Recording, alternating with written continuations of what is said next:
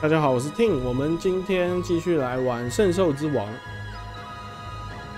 好，我们前一集就是把这个艾尔海姆的部分，算是一个初步的去把它评定吧。然后我们这边有一个这个艾尔海姆的骑士，然后这边是这个主线水与绿意的桥梁，应该这个是艾尔海姆的首都在这边。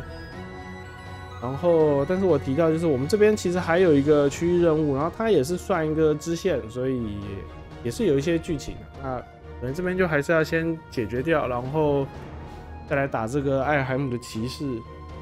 然后呢，再来看时间够不够解这个主线吧。很可能时间是不太够，不过我战斗如果都快转或是跳掉，应该是可以。然后这个，因为我们的声望啊已经来到这个 A 了，所以我把这个第二队，就是主角艾琳这一队，我已经升到5个人。我想说，我目前就是多配了一个曼德兰，带了一个弓箭手，想说可以对付一些闪避比较高的职业。但其实因为我们雅纳其实有这个聚焦视线，是可以让它有加一些必中效果的。所以有没有必要带个弓箭手？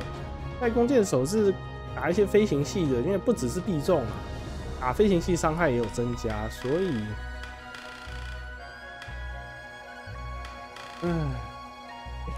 刚是什么？这边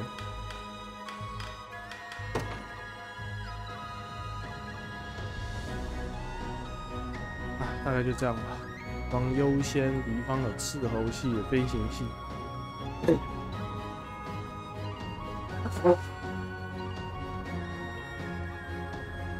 不好意思啊，晚上都比较凉，然后我要嘛就鼻塞，然后有大家在平常听我录这影片的时候，就听到很重的鼻音，不然的话我就是喷那个血管收缩剂，然后虽然鼻子会通，可是就会过敏，会流鼻水，就这样，两难。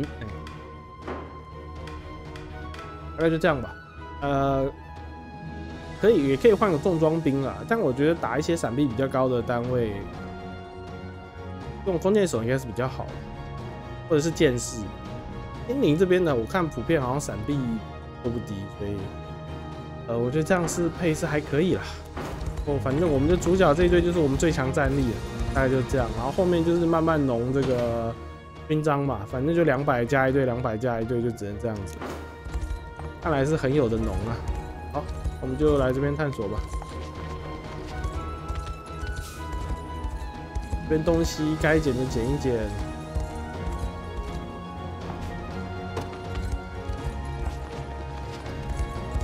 这边我其实之前就自己过来晃过了，所以看起来我那些撞掉的士兵都没有再重生了，所以没办法这样一直去刷这个勋章的部分。看起来资源是可以重捡。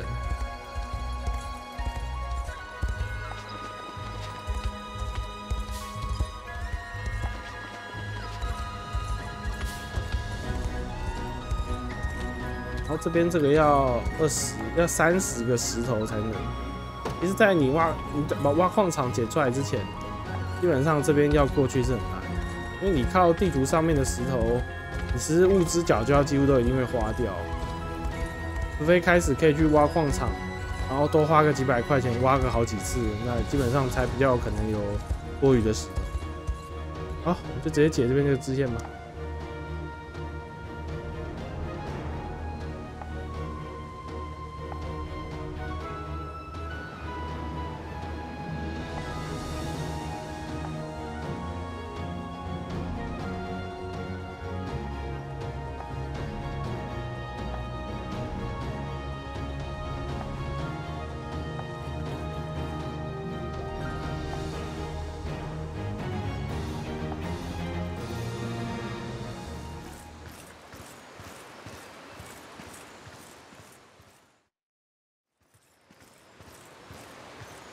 おかしいな。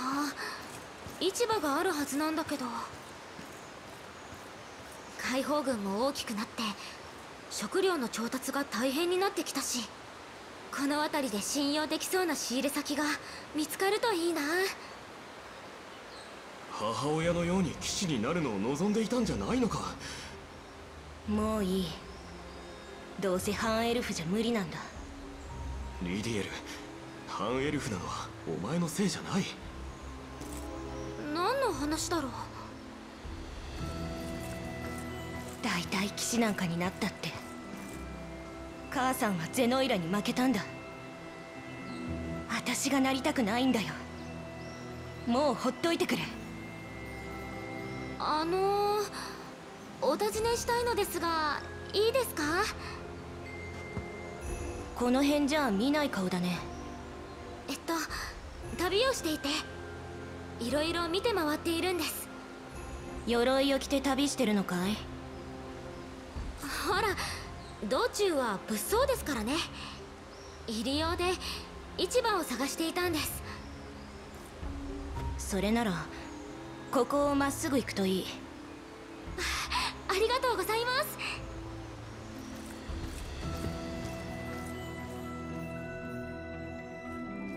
息子が言うにはあの半エルフだっていうのよ。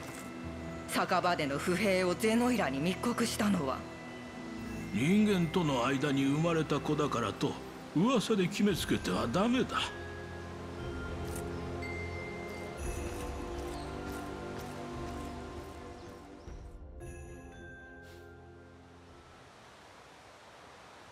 それで怪しいと思ってその女をつけたらやはり当たりだった。武装した一団を見つけたんだ。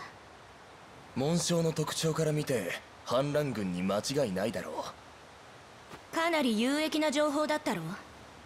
ならもっと払ってもいいはずだ。さっき渡した金で全部だ、強欲なやつめ。お前なら金のために誇りも売り渡しそうだな。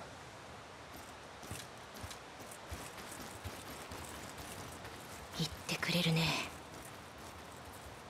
そっちがその気なら売り渡してやろうじゃないか。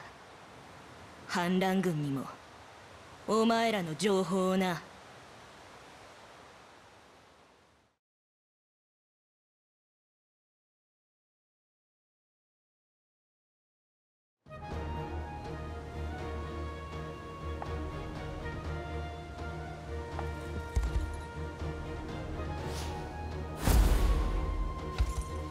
哎呀，原来是手鼠两端的半精灵。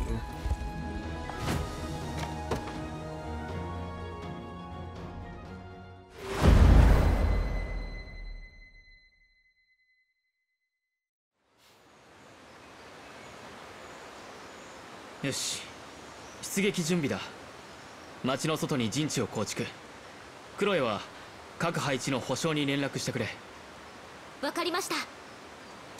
陣地の方はこちらで手分けして当たります。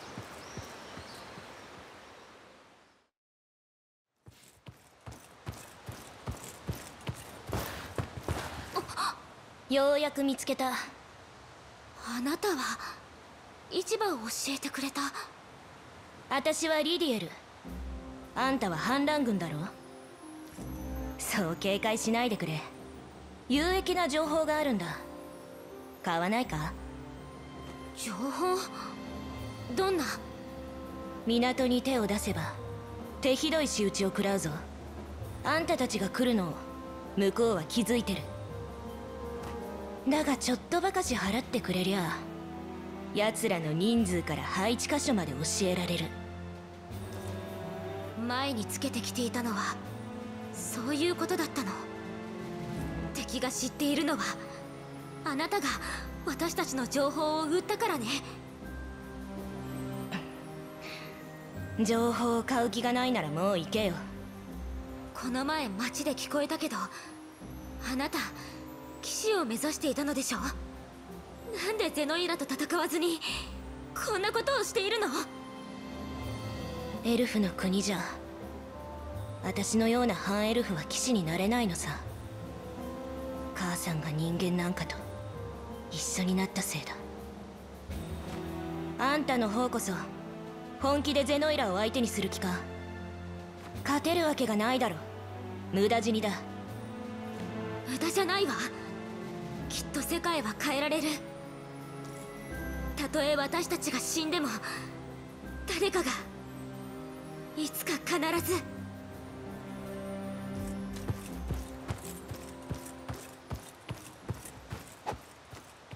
世界を変えられる。死んだら元も子もないだろ。結局それじゃあ無駄死にさ。ゼノイラと戦った母さんがそうだったように。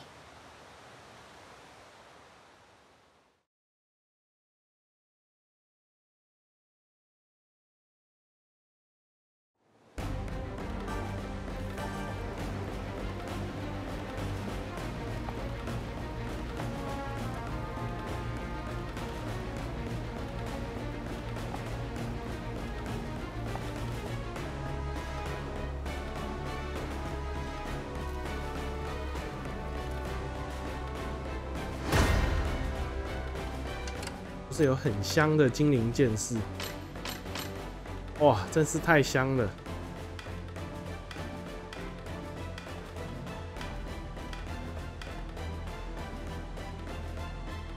应该会有，这是什么？精灵剑兵，应该会有，哎呦，看哟！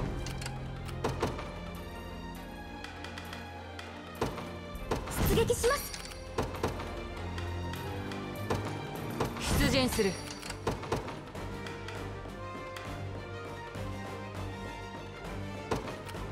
行くぜ。有一队预备哈，さてと。没办法一碰。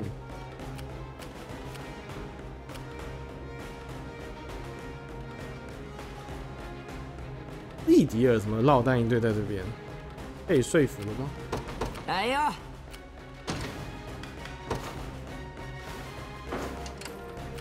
克罗耶在哪一队？这边呢？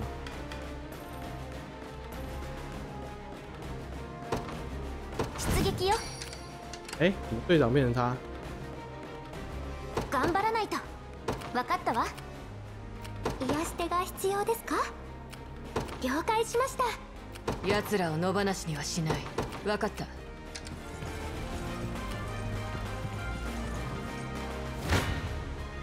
立ちふさがるなら容赦しない。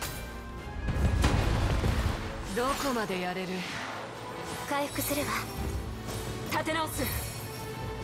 休息よ。这剑士怎么那把剑看起来有点短？立ってられるか？できたわ。哦，那个 buff 是必闪。甘いわ。まだ終われない。期待してるわ。这个是 A1， 高了。しびれろ。無駄だ。哎，不是 A1 哦，すぐに直す。但是有控场，该死。頼むよ。行きますよ。雷鳴。甘い。援護します。どうぞ。食らえ。こいつは痛いよ。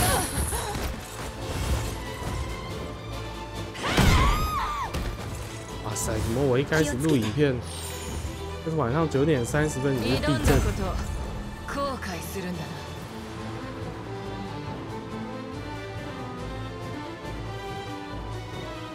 应该是地震吧？应该不是我错觉吧？舐められたものだな。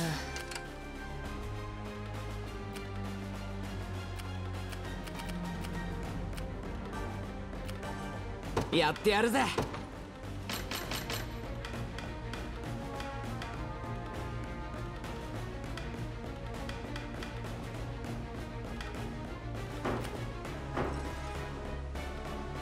目標はどれだ？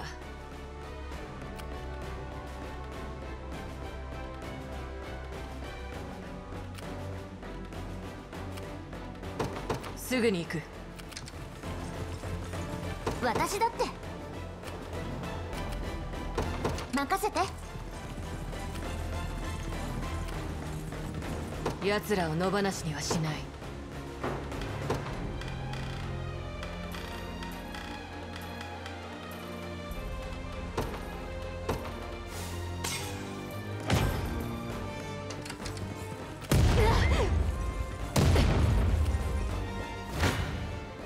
腕が鳴るぜ。先手必勝だ。かき乱す。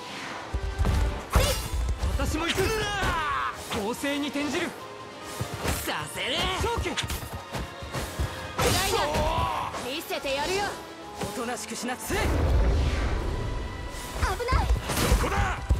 返してやるよ。これでどう？意志を強く持て。でい。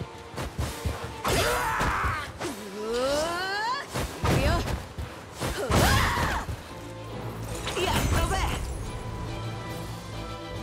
勝ったぜ。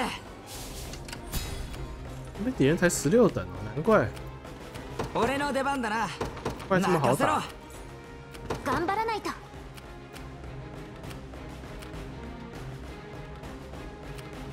分かったわ。二度と武器を持てなくなりたいか。せいぜい気張ってろ。覚悟はいいか。させるか。寝てろ。行きますよ。かかったね。お見通しだぜ。回復させてもらうよ。はい。皆に癒しを。お任せを。真っ二つだ。どうぞ。そりゃ。お見通しだぜ。立ってられるか。援護するぜ。ふざけんな。悪くない。ふざけんな。絶対的に。気をつけて。立ち止まっている暇はない。力の差もわからなかったようだな。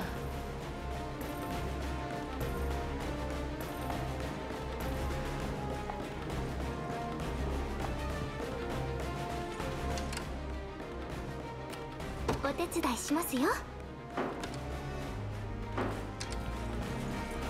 私だっていいわ。目標はどれだ。了解。俺が相手だ。好吧，跳掉吧。この調子で行こうぜ。やってやるぜ。あいよ。負けないわ。順調よ。頑張らないと。分かったわ。何か拾いましたよ。こちらの勝利は見えている。当然の勝利だ。さてと。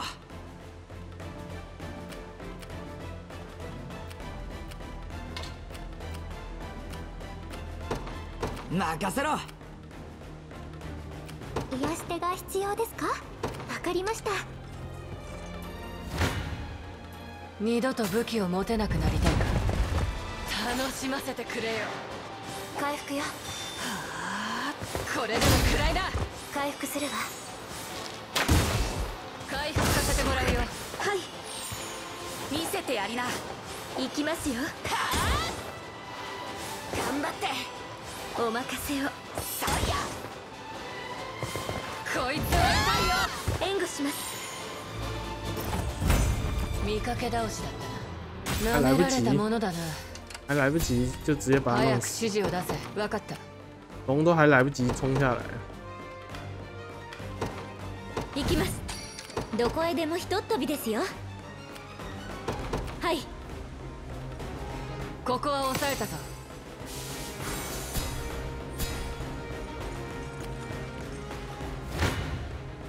来なさい。行きなさい。魔力を乗せる。やっ。使命を果たすぞ。分けてあげるわ。成敗。まさか。見ててくれた。やったわ。私だっていいわ。ここは私が。行きなさい。おまけだ。こんなとこで分けてあげるわ。こうする。力になれたかな。好像这种对面都飞行系带攻手出来，真是毁天灭地。この調子ね。何か見つけたわ。お力になります。了解です。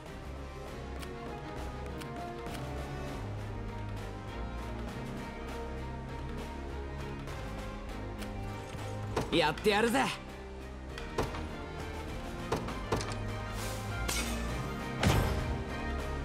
さてと、来なさい。魔力をのじっとしてな。行きなさい。食らいな。見せてやろう。我らの力貫く。見ててくれた？いいんじゃねえの。順調よ。やってやるぜ。わかった。制圧したわ。着いたぞ。頑張らないと。わかったわ。私だって。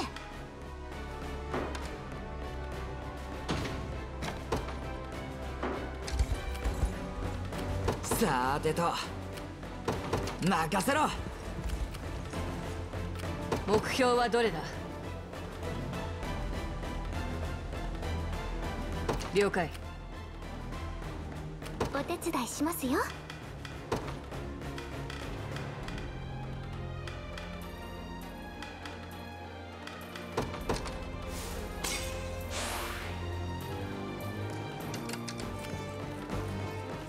哇！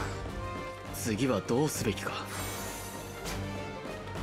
哦，1万，这么多。癒し手が必要ですか？腕が鳴るぜ。速攻だ。勝利を意識しろ。どうだ、追撃する。やらせません。かかったな。私に任せな。勝つんだ。このこれでこの調子で行こうぜ。勝ったぜ。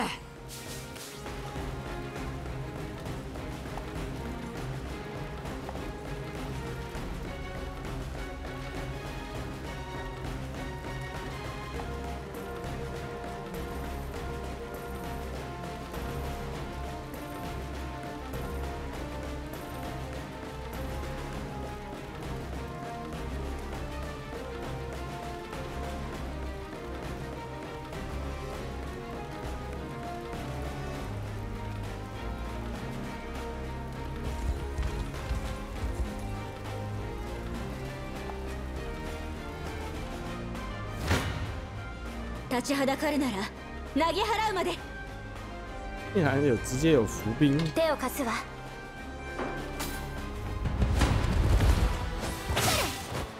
しのいでみせよ。お返しだ。反撃だぜ。それ。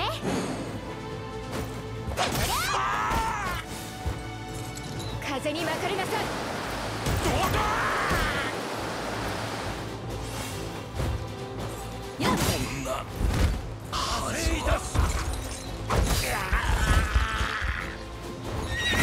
この調子でいきましょう。甘く見ないでくださいね。どこへでもひとっ飛びですよ。はい。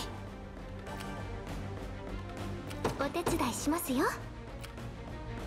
了解しました。ここは危険ね。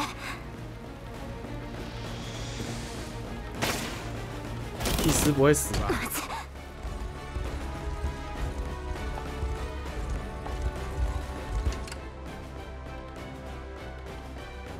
哎，他血怎么满？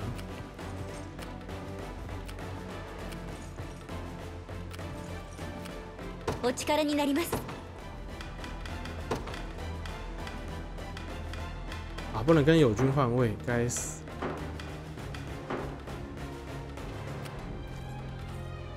奴らを野放しにはしない。反正就连续2个潜猎冲过去啊！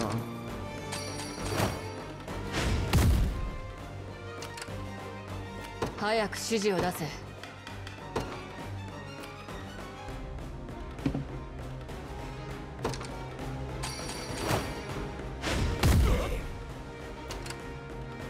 奴らを野放しにはしない。すぐに行く。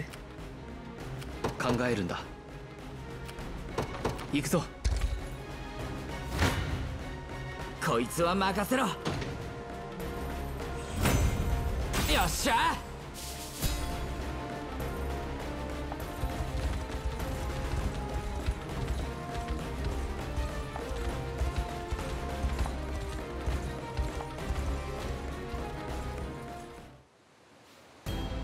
言わんこっちゃない。情報を買わないからだ。あの反乱軍の女、あいつもこれでおしまいだな。でも今なら私が助ければ。いや、そんなことしても何の得にもなれしない。ゼノイラを敵に回して何になるってんだ。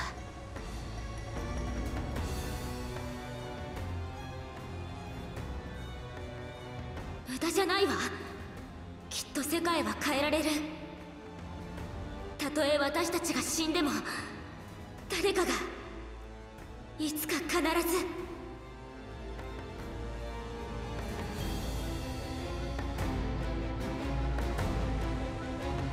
あいつ母さんと同じことを言っていた。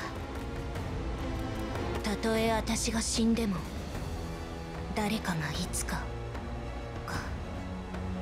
誰かが戦ってる限りまだ終わってないとしたら、母さんの戦いも騎士になれなくったって誇りは引き継げるのかもな。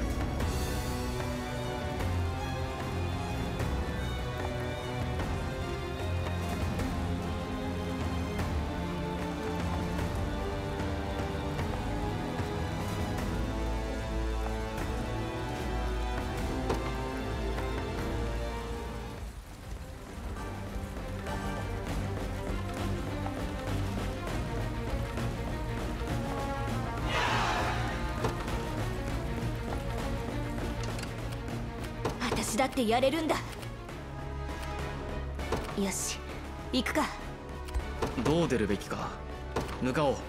他其实出来把我经验值全部都干掉了，太可恶了。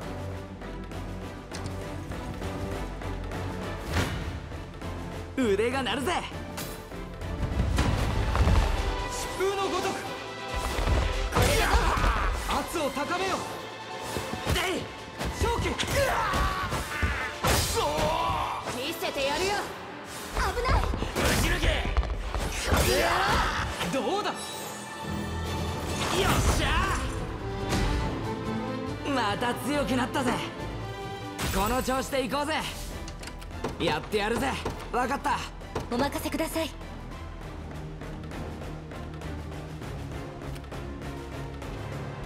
向かいます。さて、行くぞ。こちら援護射撃は任せろ。どこまでやれる。覚悟はいいか。静かにし寝てろ。好きにはさくらえ。浄化しよ安心してください。気をつけて。はい。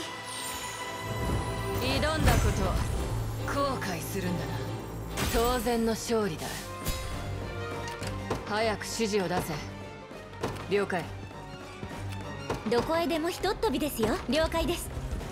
制圧完了。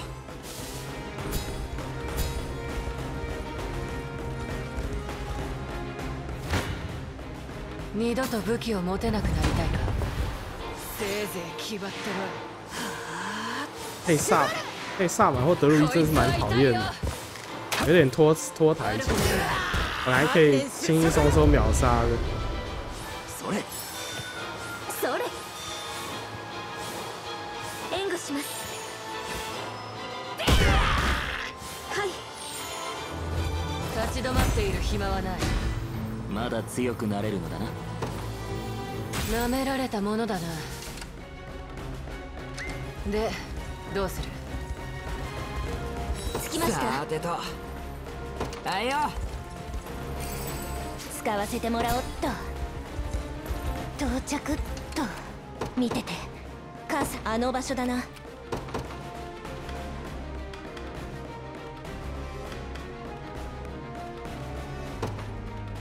出撃する。いつすぐに飛び立つ。答えてみせよ。ああ、行こう。着きましたよ。立ちふさ容赦しません。させるか。防御を固める。お返しをこうしましょうか。お見通しだぜ。来やがれ。俺が相手だ。風の精霊よ。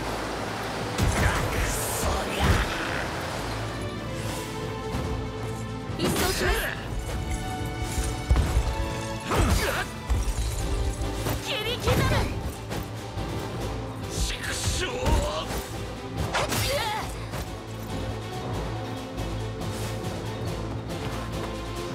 いてつきなさい。哦，他那个小精灵在旁边，我看到了。鍛錬の成果が出ました酷ね。哦！こちらの勝ちです。お任せください。癒し手が必要ですか？わかり啊，ました。先点人到齐了。考えるんだ。よし。次はどうする？どこへでもひとっ飛びですよ。向かいます。待機します。お力になります。はい。どこへ参りましょう？行ってきます。俺の出番だな。任せろ。さて行くぞ。奴らを野放しにはしない。分かった。到着した。好きにかかってきなさい。容赦はしない。回復ならお任せください。可以，原本可以一轮打死的，怎么又没死？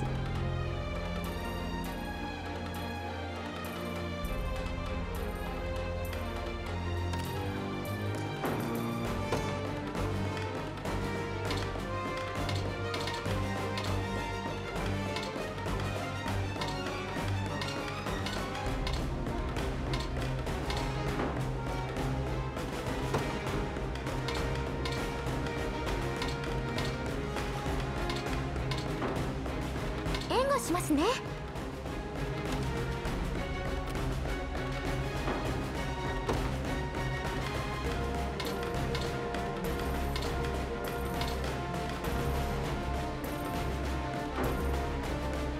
好吧，就这样吧。回復ならお任せください。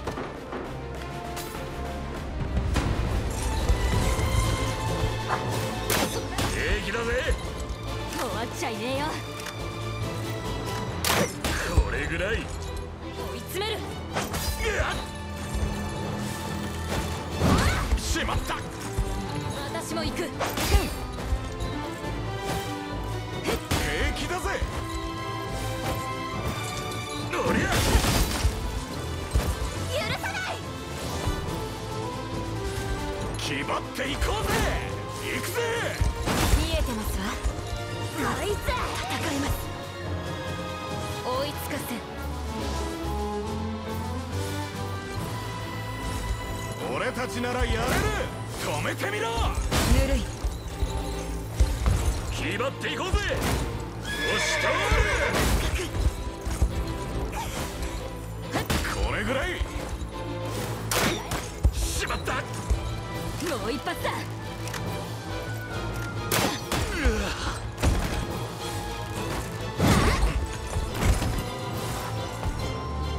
押し通る。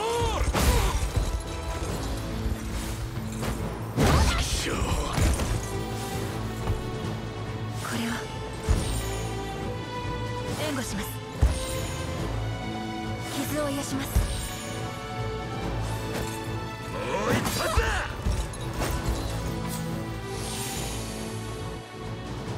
恐れるものなどない。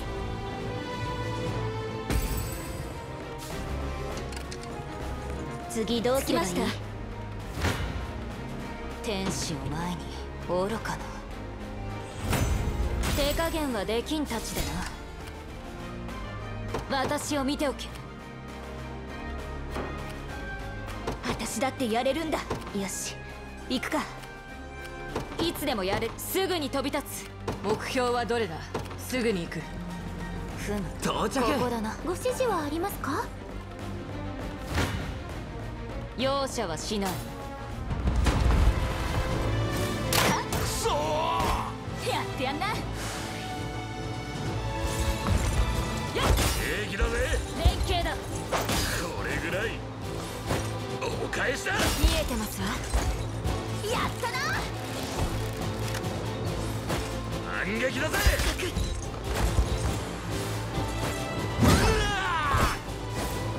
こうだ。やってしまって。ジャリア。許さない。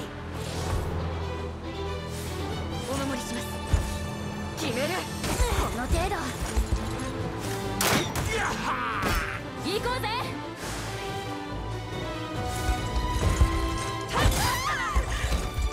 無事か。このまま進むぞ。この勝利を天に捧げる。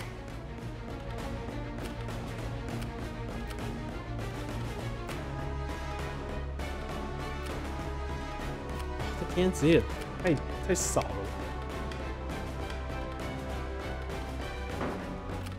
私を見ておけ。着いたぞ。いつでもやれる。ああ、行こう。考えるんだ。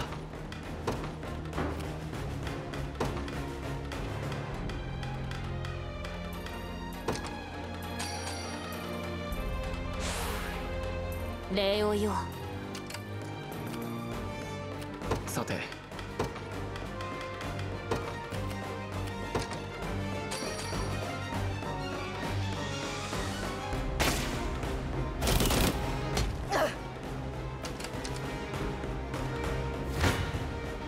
天使を前に。心配するな。うち援護しますね。我差一点点血 ，shit。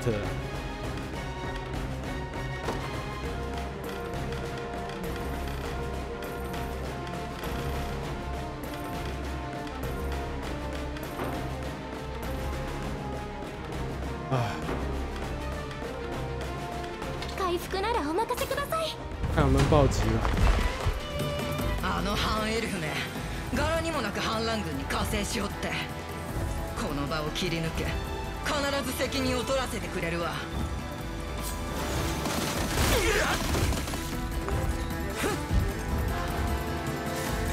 まさか。私がついてる。引きなさい。私も行く。休みましょう。なんだ。追い詰める。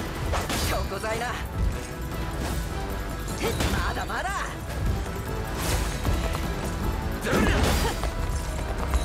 やったな。備えますよ。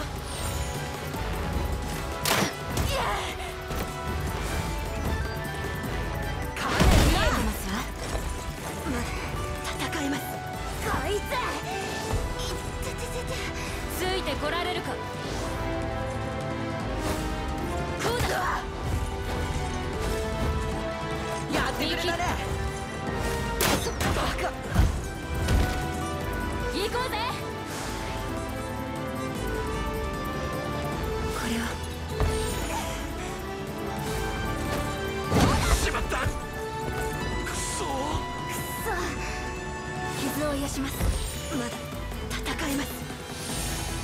他最后那2下都拿去补血。当然の結果だな。疲れれで飛ぶこともできん。没办法，要去给梅丽桑德钻。了解です。到着っと。容赦しません。撃破しました。哦，又一把龙骑士战枪。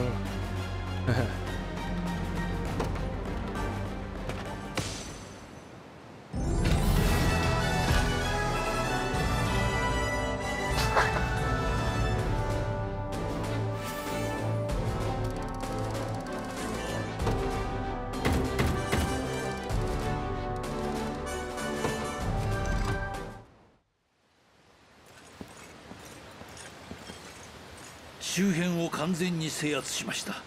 正教の僧侶らも全員います。ともかく無事でよかった。王子、連れてまいりました。君が人質を助けてくれたリディエルか。助力に感謝する。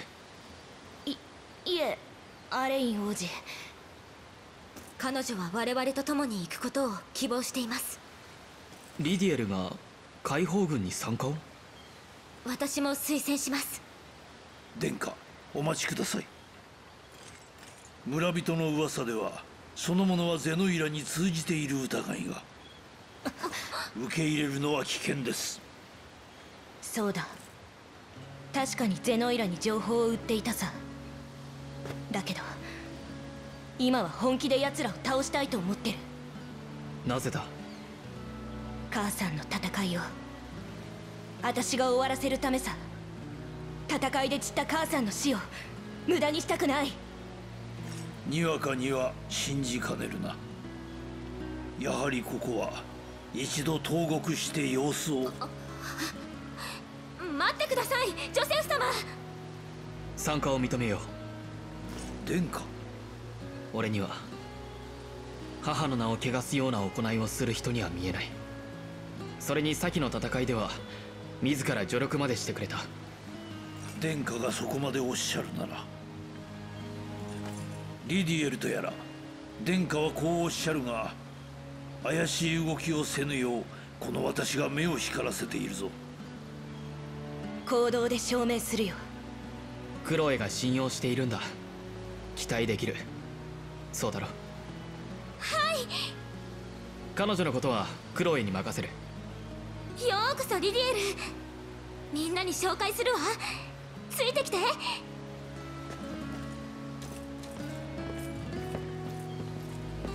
らこっち。おいクロエ、引っ張るなって。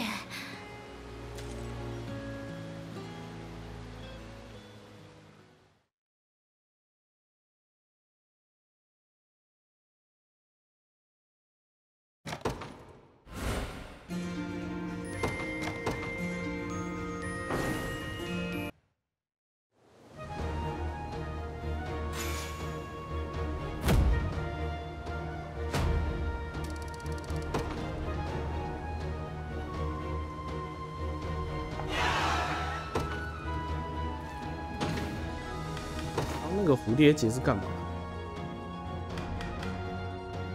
现在是饰品，昏迷无效，可以哦。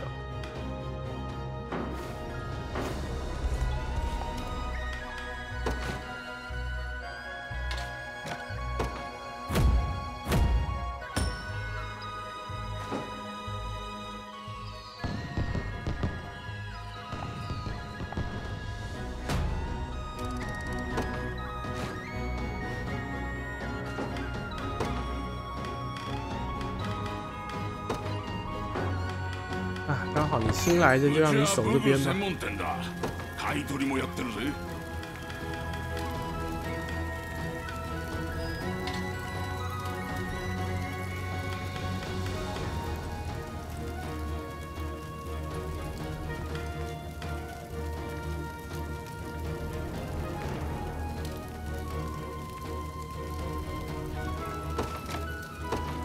ありがとな。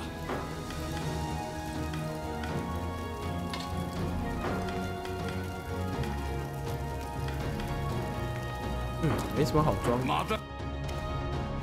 这边应该算是，应该是混合居住区吧？应该是跟这个艾尔海姆，还有杰诺伊，不是杰诺伊拉，克鲁尼亚混合居住区吧？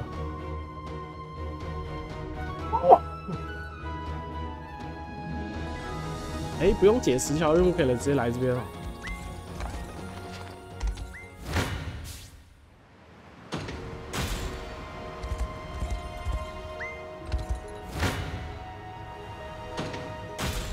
太好了！我想说还要收集30个石头。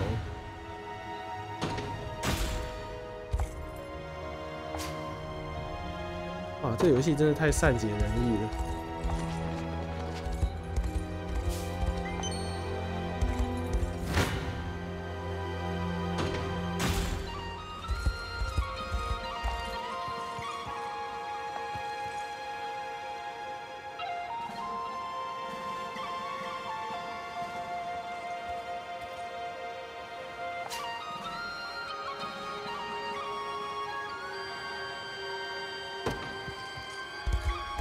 猎鹰之眼，施加必中，所以那应该是给女兵用的，因为本来弓手就有那个被动技能。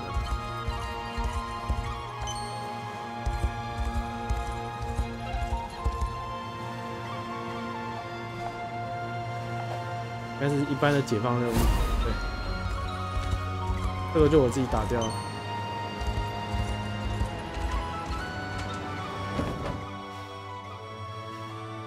去这边看一下好了，东西我不确定我是不是没拿到。哎，果然，妈的，我就看人家推荐的一些组合，果然我没有拿到这个装备，这个蛮强的。这个搭配那个飞龙骑士的那个潜猎，飞龙潜猎，它如果上了这个效果的话，它那一下 A 下去全部都冰冻。就是靠这个去打那个竞技场尾王啊，或者是一些其他的组，就是靠这个很 OP 的 combo 去战胜别人。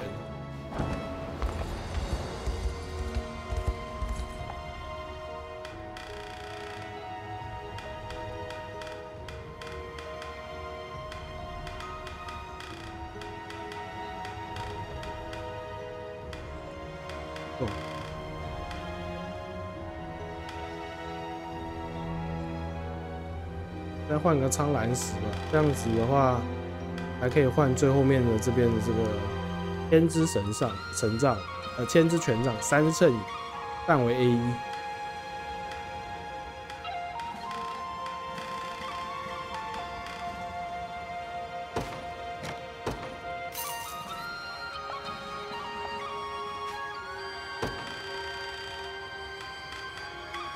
30个，现在有8个，再存22个。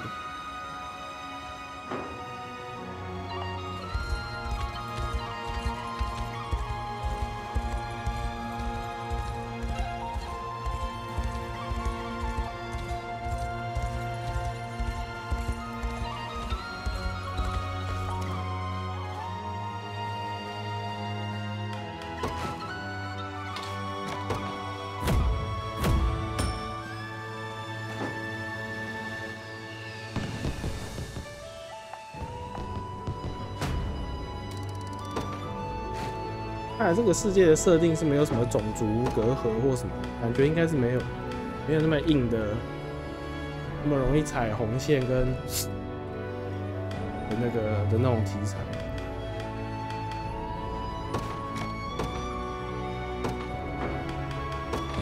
うちは武具専門店だ。買い取りもやってるぜ。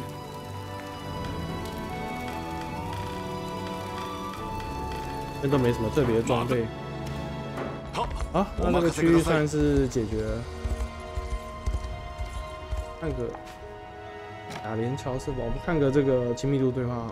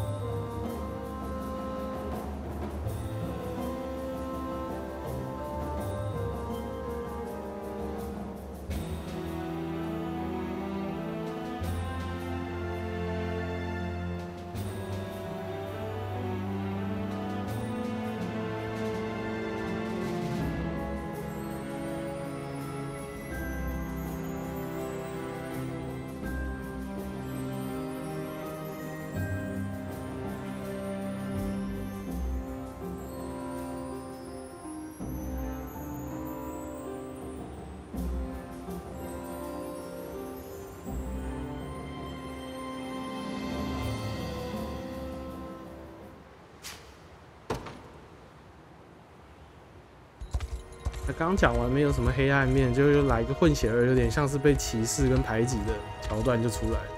但是刚讲完就被打脸了，打脸的不错，我就喜欢这种题材。好，我们就赶快冲过来继续解这个艾尔海姆的骑士，看起来应该时间应该是够吧。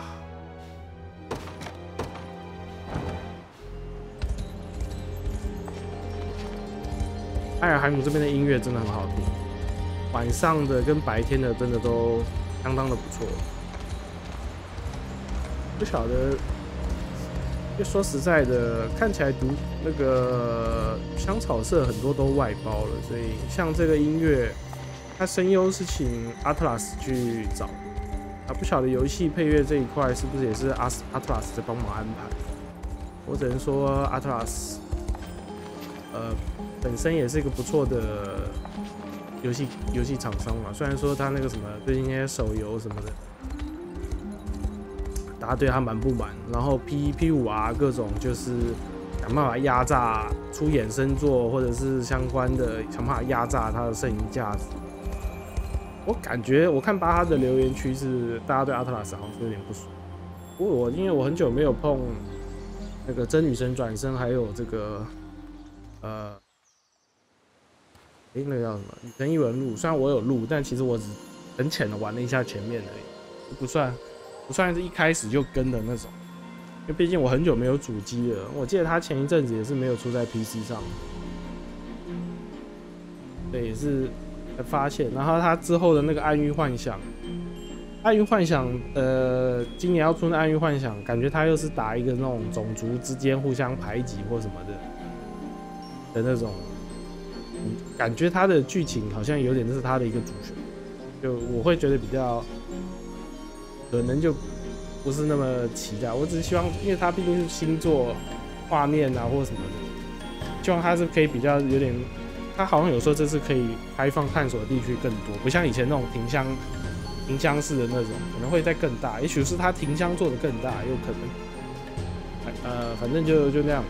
然后我会比较有兴趣的，然后战斗看起来有点像混合无双系列跟这个它原本的 RPG 回合战斗的，还蛮有兴趣的。反正会出在 PC 上，到时候再看，也许会录。好，我们就来解这个艾尔海姆的骑士，看起来精灵剑兵应该是蛮强的。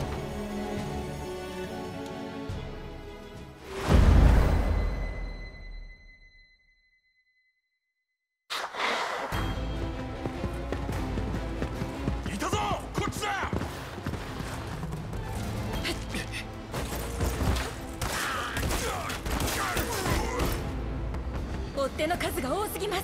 矢が足りません。このままでは。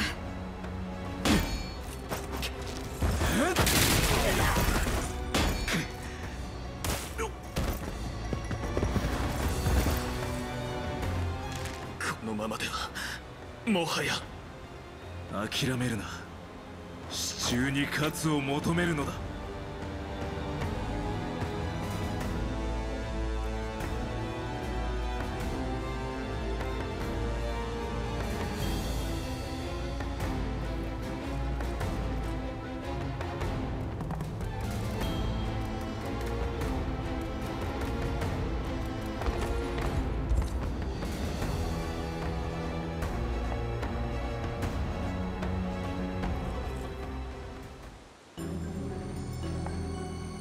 哇，有个远的。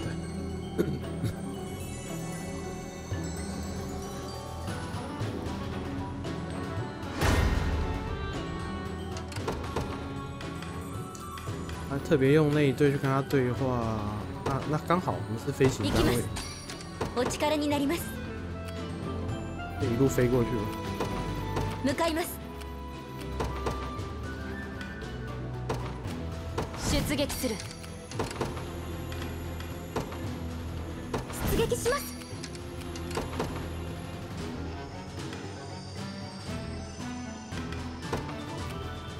出撃する。私を見ておけ。すぐに飛び立つ。癒し手が必要ですか？了解しました。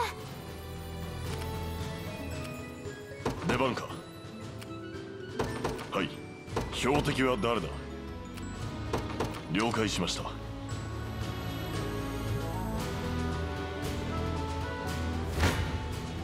容赦はしない。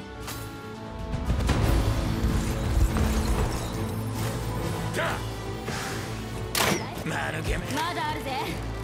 那个屏障真的很搞。必死。連携だ。無駄だぜ。追い詰める。外れだ。しゃらくせえ。どっ。間抜けめ。やっ。私も行く。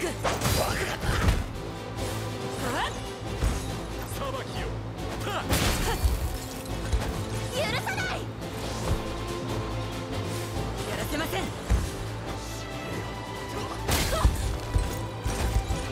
こいつ。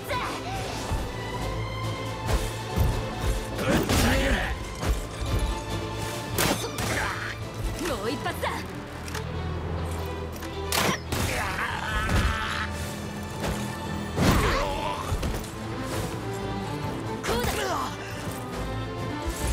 他血这么少，还蛮容易死的精灵剑士。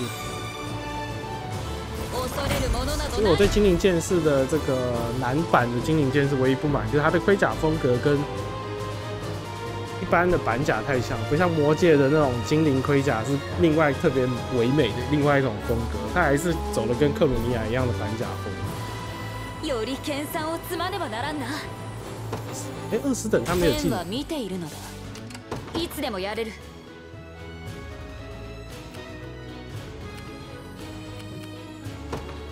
ああ、行こう。出番か。進もう。標的は誰だ。はい。立ちはだかるなら投げ払うまで。それ効かないわ。守る。やってくれたな。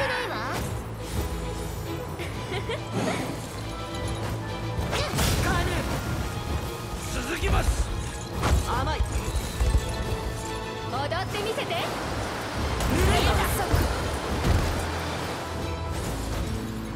かかったわね。くらい。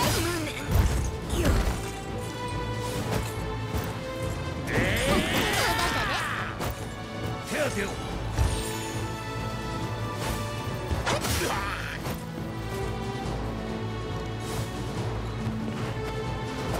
冷たいわよ。やりましたよ。こちらの勝ちです。俺の剣技で殲滅する。邪魔をするなら切る。やらせねえ。そこ。クソが。しびれろ。ふざけんな。行くぞ。受けなさい。はあ。見切った。追撃よ。力をお貸しください。ぬるいわ。貫け。しまった。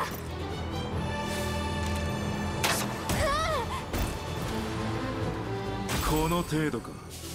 哦，真的是强哎。お呼びですか。進もう。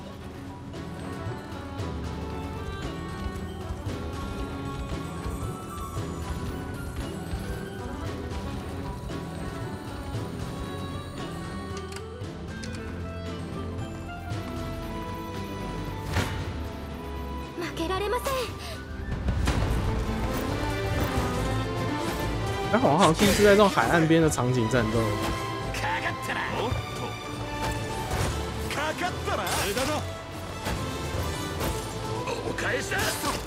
30几趴怎么都被砍中了？お助けいたします。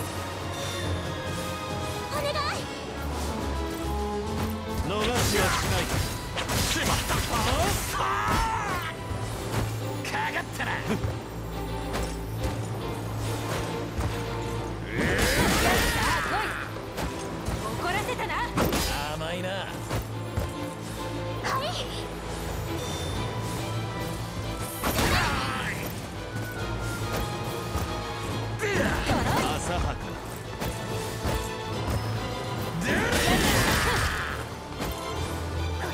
丈夫。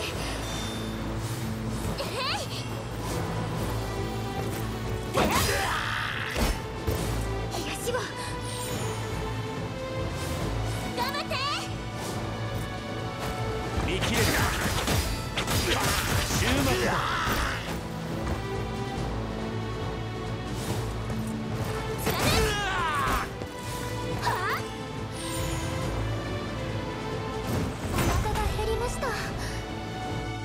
順調ですね。どこへ参りましょう。行ってきます。倒す。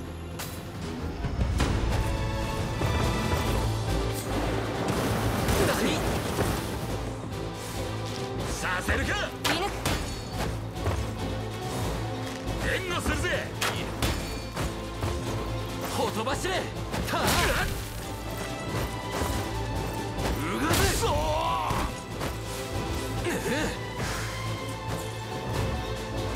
行きぞ。貫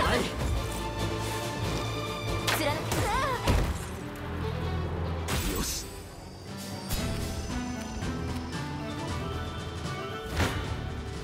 立ちふさがるなら排除する。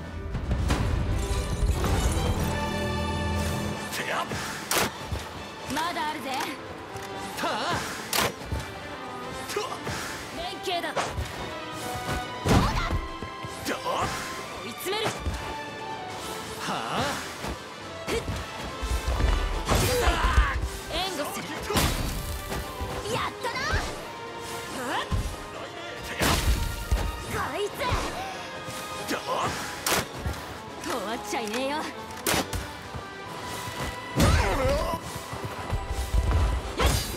ほらよ、このまま進むぞ。この勝利を天に捧げる。答えてみせよ。私に任せろ。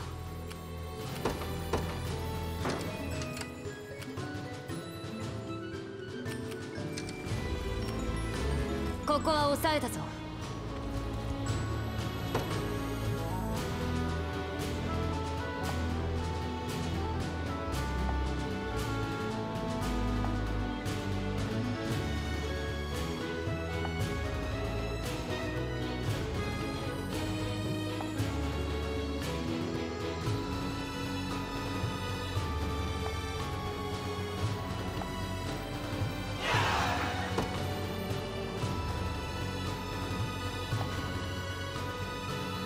看这个精灵剑兵，暗精灵的这个精灵剑兵真的是太赞了。さてどうするか。刚刚那两个好像守军的兵比较烂，打这种正常兵，他就还是会受点损伤。わかりました。どこへでもひとっ飛びですよ。了解です。俺の力を見せましょう。はい。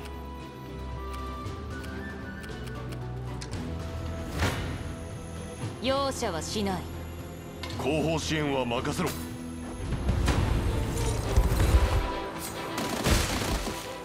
守るぞ。やったな。手を貸そう。許さない。苦しい。連携だ。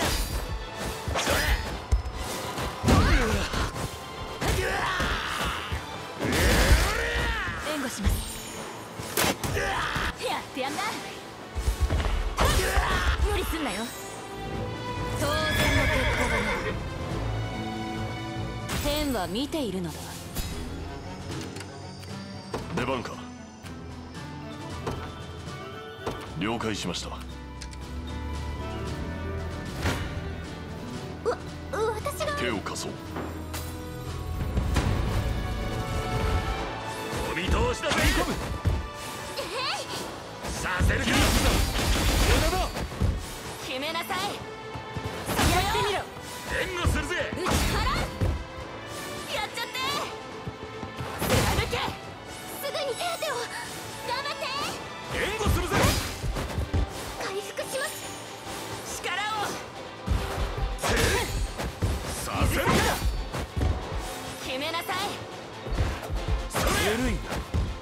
お願い。見切れ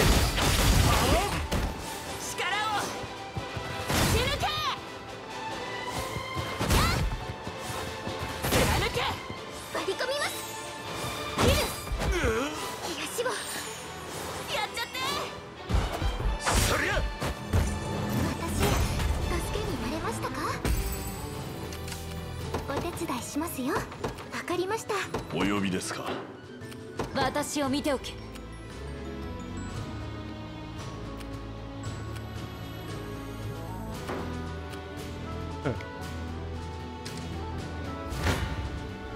俺の剣容赦しません。倒す。かかってきなさい。助立ちする。俺の剣立ちはだかるなら投げ払うまで。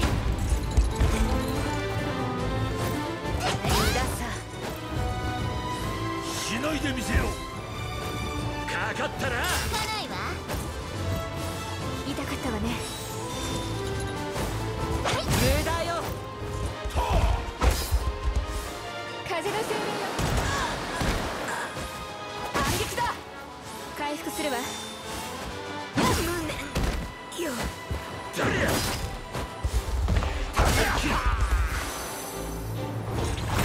この調子でいきましょう。私いいでしょ。甘く見ないでくださいね。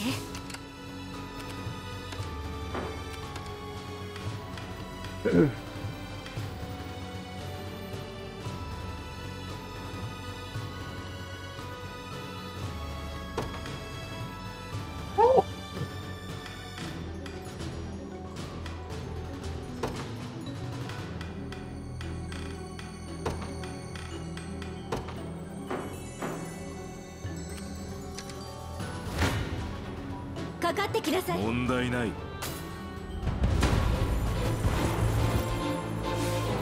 俺が相手だ。させるか。やらせねえ。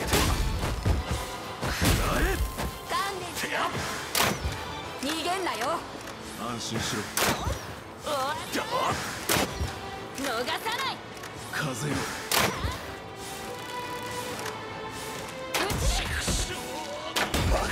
雷鳴。見たこの剣技。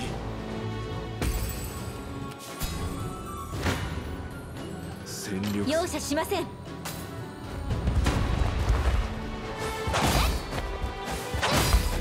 続きます。守りの力踊ってみせて。加勢いたす。一掃します。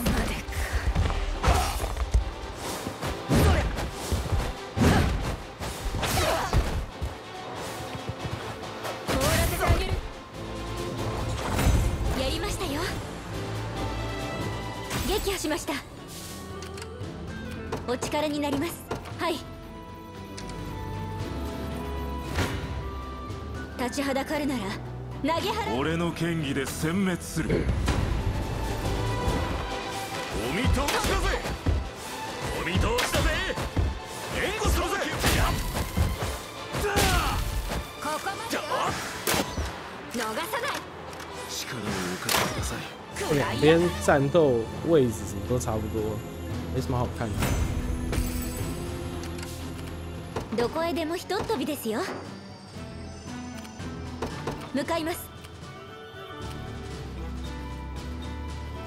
出番か。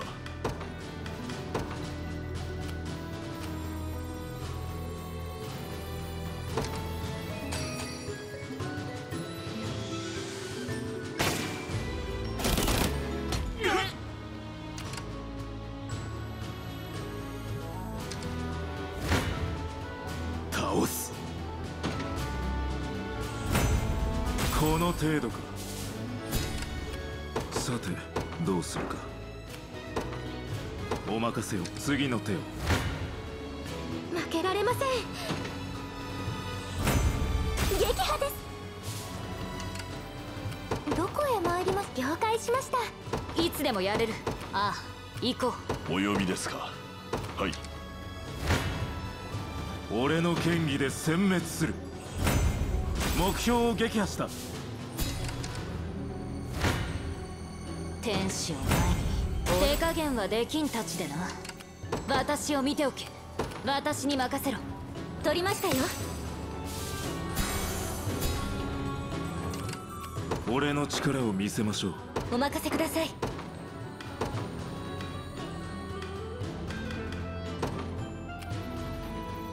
行くぜ。俺が相手だ。力を貸そう。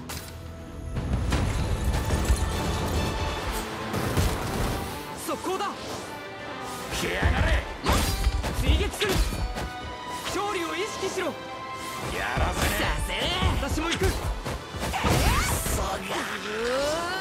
わりの追い打ちよ。危ねここやらせません。追撃よ。癒しはこれくらい。え。決してくじけるの。どうだ。勝つんだ。この調子で行こうぜ。一度休んでからだな。腕が鳴るぜ。よっしゃ。行動に移るとしよう。さてと、分かった。標的は誰だ。進もう。お邪魔しますね。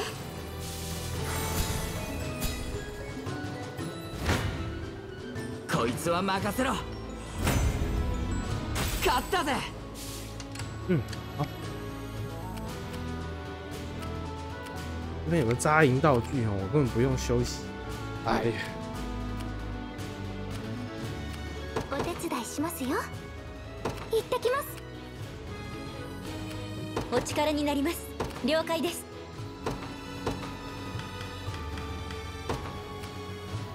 出陣する。俺の出番だな。早く指示を出せ。了解。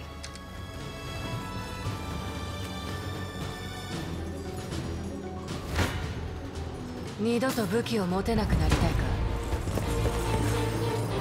楽しませてくれよ。就在精灵的桥上。寝てろ。これぐらい。まだ終われない。援護します。どうぞ。消しすぎだ。すぐに直す。続くぞ。何？応急処置ですが、行きますよ。燃えよ。それ。逃がんな。始まる。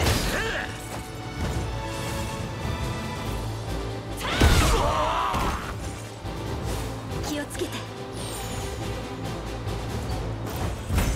見かけ倒しだったな。当然の勝利だ。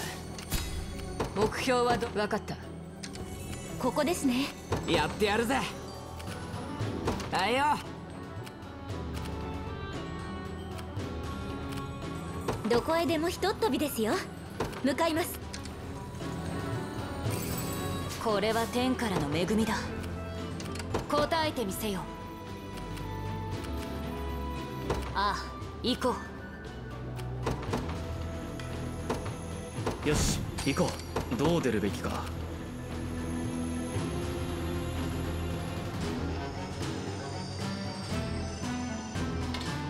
向かおう。で、どうする。着いたぞ。さてどうするか。わかりました。俺の力を見せましょう。はい。ここだな。抑えたぞ。到着しました。ここだな。もらっていきましょう。俺の出番だな。お力になります。はい。着きました。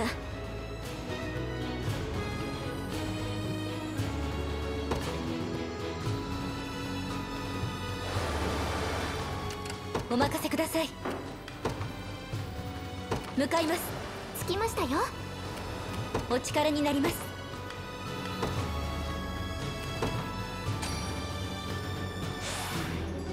いけます。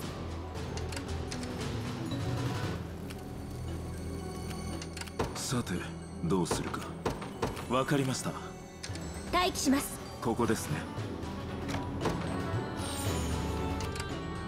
どこへでもひとっ飛びですよ。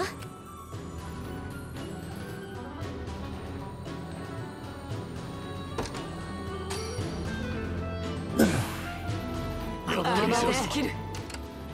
お任せください。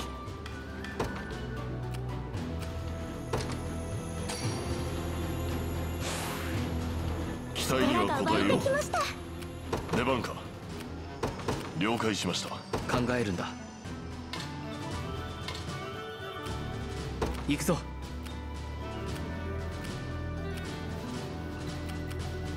早く指示を出せ。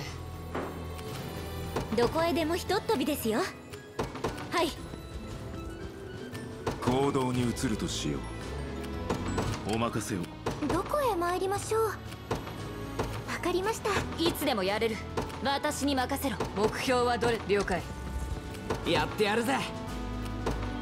任せろ。ここか。狙いは互い。他怎么打不死他？こちらの勝利は見えている。かかってこい。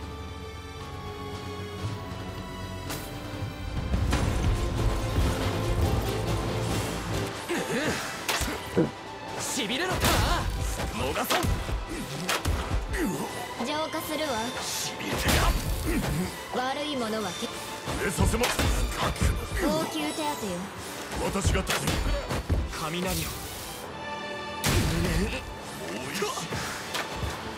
これを。はっ。じゃあ。もう。そこ。当然だ。撃ち抜く。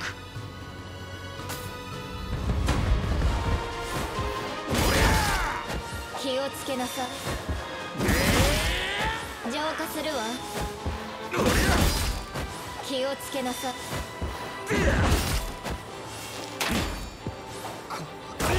天よ。こうするわ。これなら外すか。こうだ。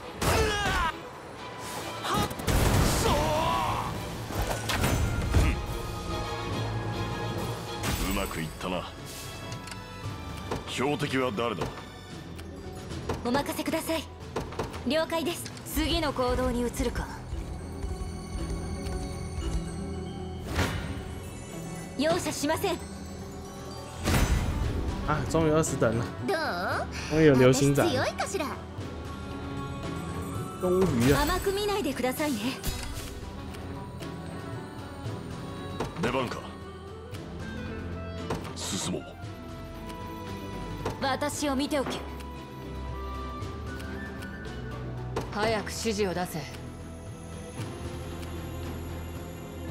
すぐに行く。さてと、あいよ。答えてみせよ。ああ、行こう。さてどうするか。わかりました。いいものを手に入れた。癒し手が必要ですか？行ってきます。行動に移るとしよう。次はどうすべきか。どこへでもひとっ飛びですよ。はい。どう出るべきか。向かおう。到着したぞ。次の手を着きました。ここですね。かかってこい。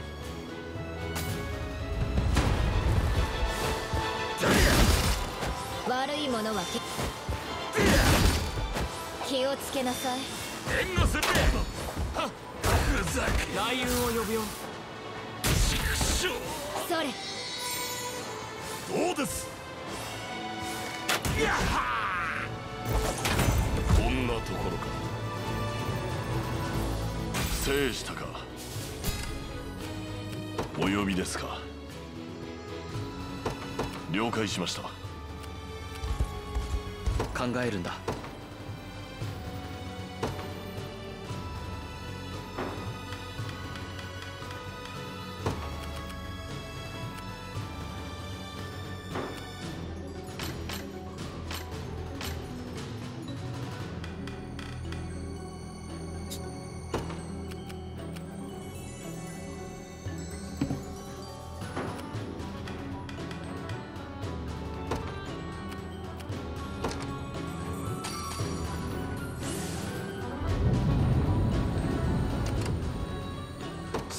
哎，这个雷雨、雷云，哇，每2秒才电一次，我靠！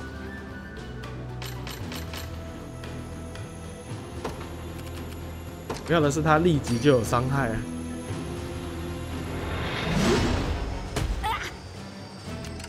刚才打3点。出番か。進もう。勝ち目は助立ちする。援護しますね。不惨烈吗？打看看好。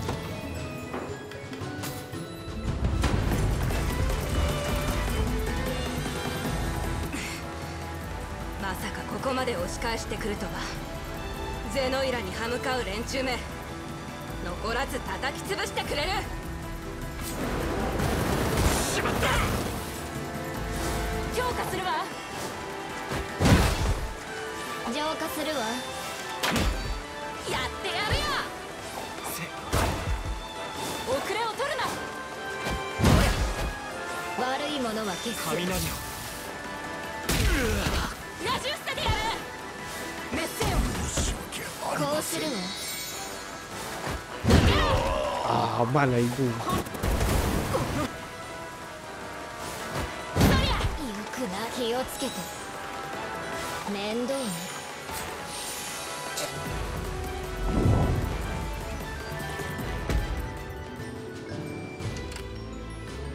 良くない状況だ。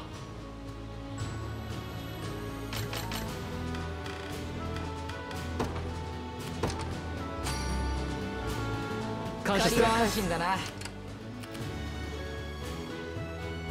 補給しておきたいんだ。助かったぜ。標的は誰だ。了解しました。どう出るべきか。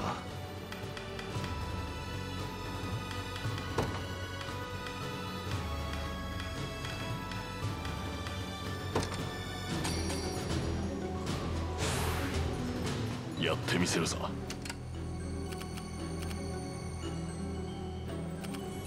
出番か。还要等待，有一个可以缩短等待时间的，用个银沙漏看看。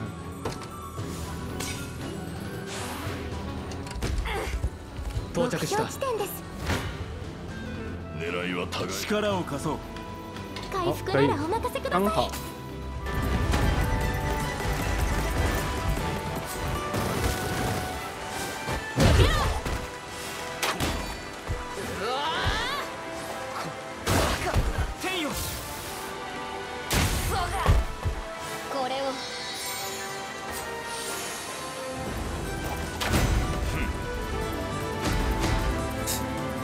终于，この力で皆を守りましょう。学びは尽きないな。より多くを救うため。これで褒めてくれるかい。限界か。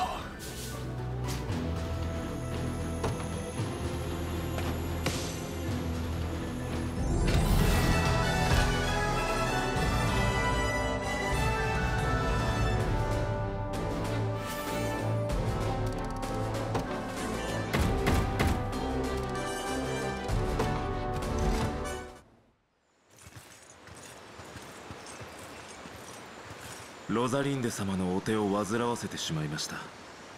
イシリオン様。エリーナ、心配をかけてすまなかった。私はイシリオン様がご無事ならばそれだけで。ああ、見ての通り目立った怪我はない。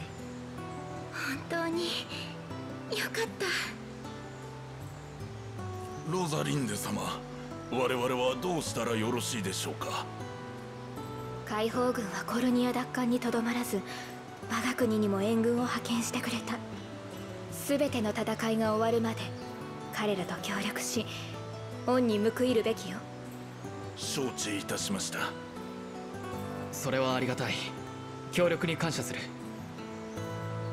しかしエルヘイム領内に人間の町があるんだな。ゼノイラがコルニアを支配した頃に難民を受け入れたことがあるの。局ゼノイラに負けたから数年しか守れなかったけどね。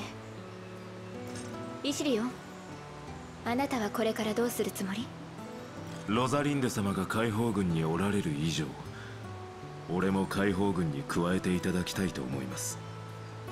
アレイン様、どうかよろしく頼みます。分かった、歓迎しよう。イシリオン様、ゼノイラに勝利し全てが終われば戻ってきてくださいますか？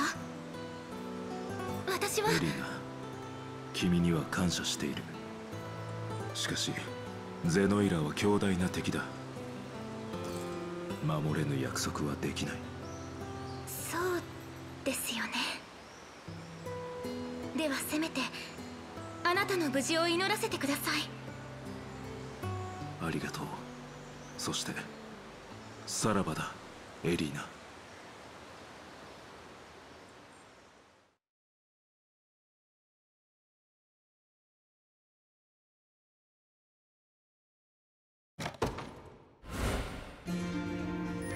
是不是想谈人精炼？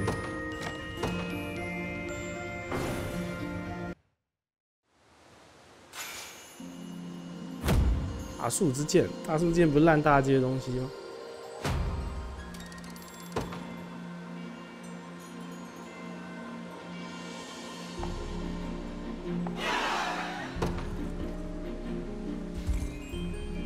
说实在的，好像很久都没有同伴是问我愿不愿意让他加入，现在好像都几乎是必加入了。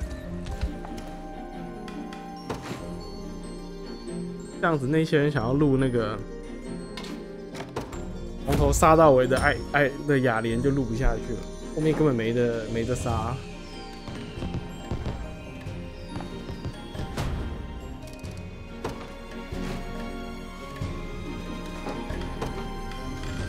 还是把伊西利翁留在这里啊，这边有他的老向导。斩锋刃、音爆、飞行器威力加80，也就是说飞行器的时候威力是150，挺强的。改加物理防御的魔杖，那挺有意思的。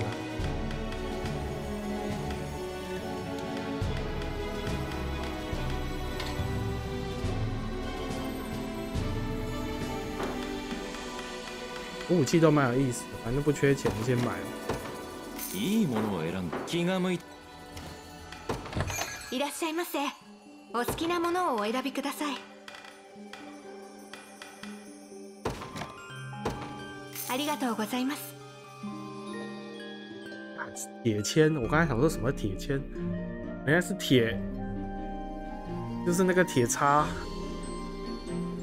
铁竹签，我操！换肉的，这送有人送这个，这是什么急出针灸 play？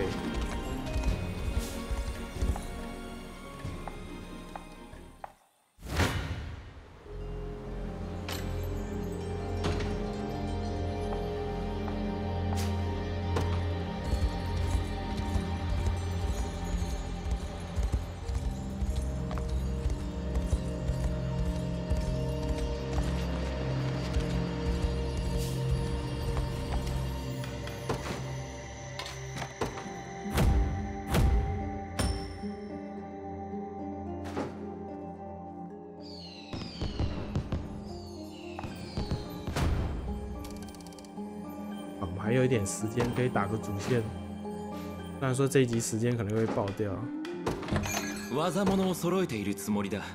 恒星锤 Morning Star，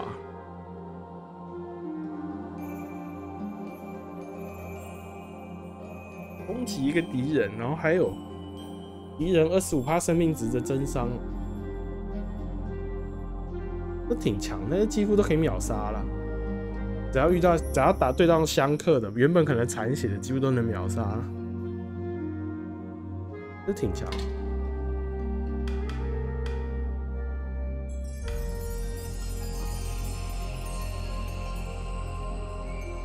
多拉好像很久都没有用那个装了。要换个装好。那个命中速，那个行动速度，它现在也都以前它可以开场就直接先启动，现在的行动速度已经被压下去，根本没差。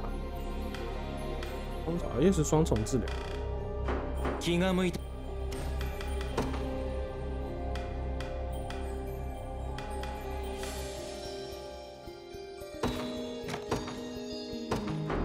守備ならお任せよ。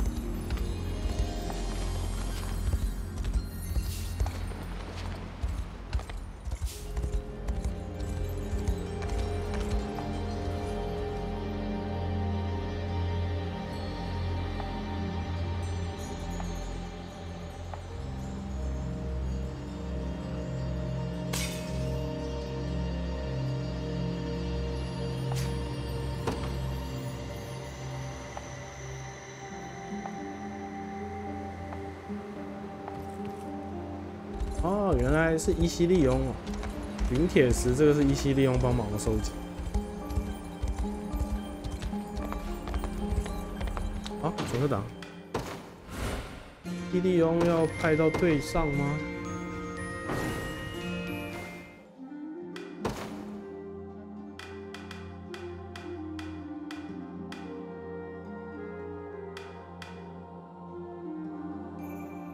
要换也是把这个，比如说梅丽森德换下来。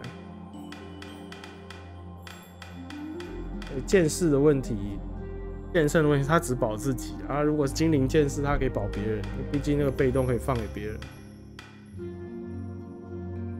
那羽翼剑兵应该是不需要带的，只是这样我少一个飞行单位。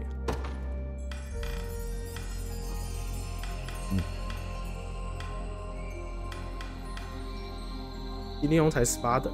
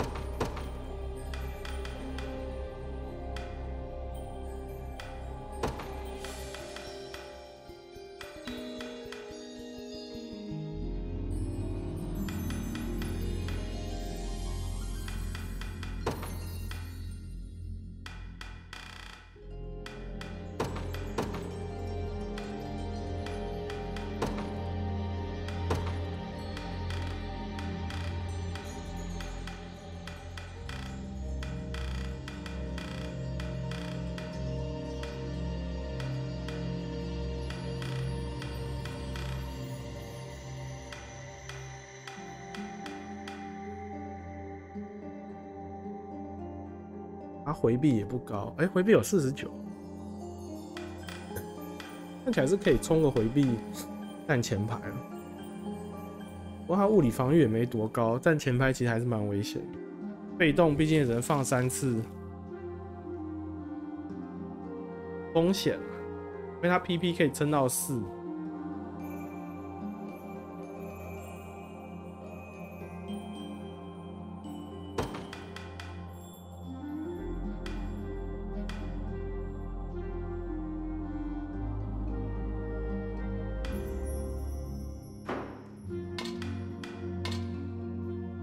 不然这样试看看吧。啊，血是真的少啊。这组合可能要2只配在一起比较好。那你就先这样试看看吧。好，接主线。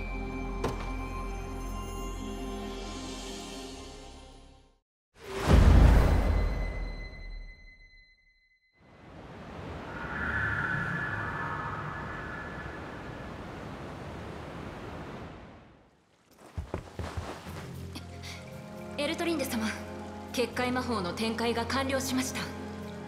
しかし本当によろしいのですか、エルトリンデ様。遠見の水晶によると敵陣にロザリンデ様の姿があるようです。何？ロザリンデだと？始末するにはまさに絶好の機会だ。反乱軍ともども殲滅せよ。ゲイリー卿、あなたには問うていない。私はエルトリンデ様に。問題ない。たとえ我が姉といえど反乱に組みすることは許されません。必要ならば討ち取りなさい。直ちに出陣せよ。はあ。ゲイリー殿、判断を下すのは私の役目。あなたはただ適切に軍を動かしてくださればよい。承知している。それならば結構。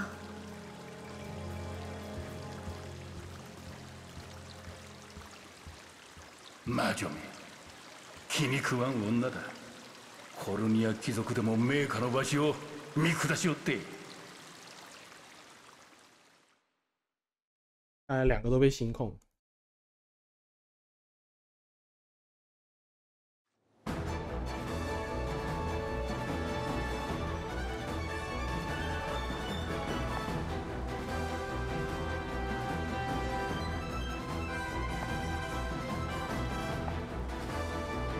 梅克斯被呛。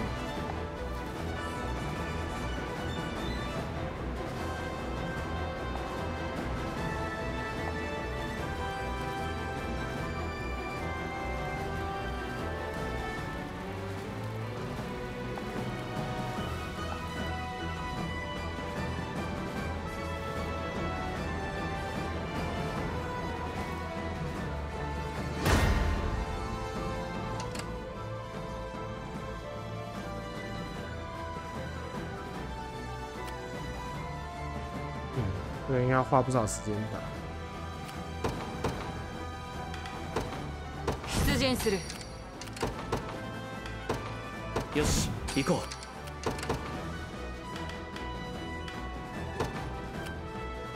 出撃します。行きます。お任せください。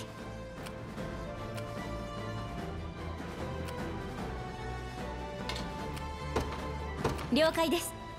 目標はどれだ。分かった。さて。よし。お手伝いしますよ。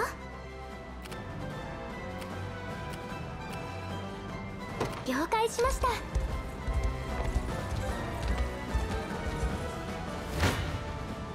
俺が立ちふさがるなら容赦しない。どこまでやれる。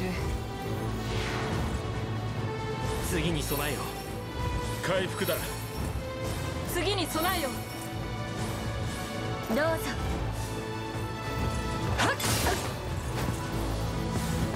立ってられるか。見切った。はあ。続くぞ。ぬるいわ。覚悟はいいか。だ。甘い。回復させてもらうよ。お任せを。那精灵剑士几乎就是被砍一刀就爆了。浄化しよう。お任せを。援護します。無念だ。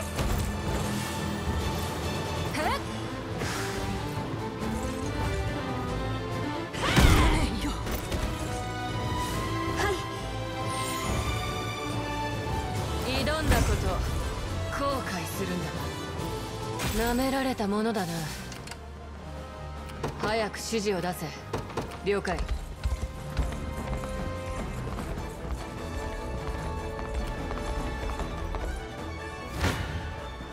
二度と武器を持てなくなりたいか。楽しませてくれよ。来やがれ。寝てろ。行きますよ。反撃よ。俺が悪くないね。どうぞ。お返しよ。気をつけて。回復しよう。行きますよ。切り裂け。お任せを。俺が相手だ。こいつは痛いよ。反撃よ。勝ったわね。はい。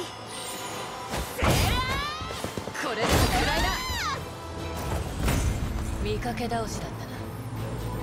当然の勝利だ。奴らを野放し。分かった。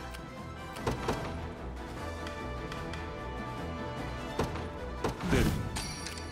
俺の力を見せましょう。お任せを。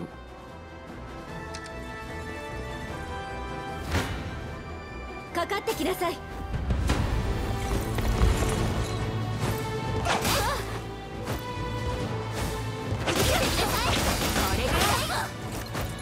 这样都没死。弩手带塔盾真的是很硬的。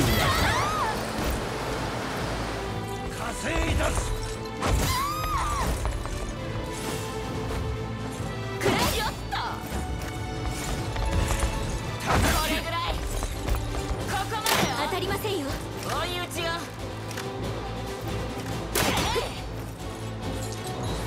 元気を出さないと。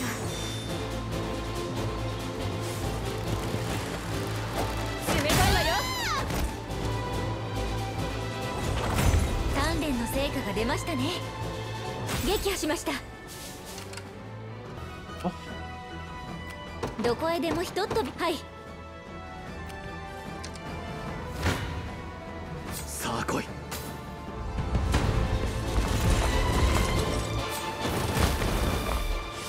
魔力を乗せるよ。行きなさい。マダイよ。ダメよ。共に戦い抜くのだ。魔力を乗せるよ。オッケー。行くぞ。ここは俺が。無理はしないで。これでどう？クソが。このまま行こう。よし。制圧だ。これはありがたい。どう出るべきか。向かおう。癒し手が必要ですか？行ってきます。好きにはさせない。这打4个法师没什么好看的，跳掉勝利を積み重ねよう。さて行くぞ。早く指示を出せ。了解。ここはいただきます。ここは抑えた。お任せください。了解です。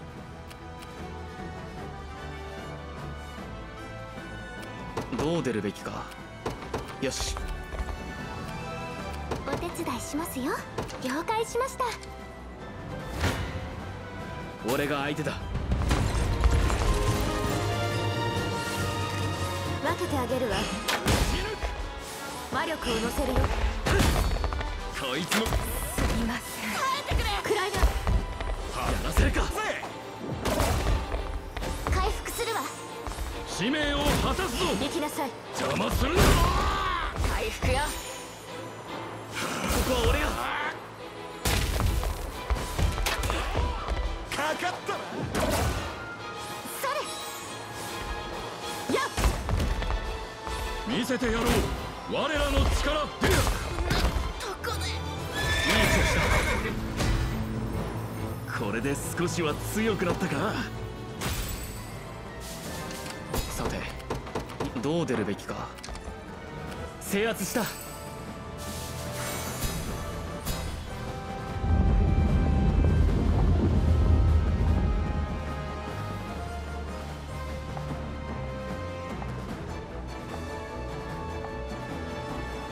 这效果做的还不错。ここですね。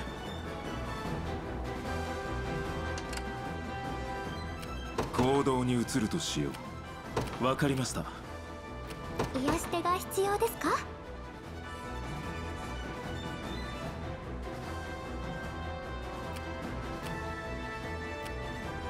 行ってきます。どこへ参りましょう。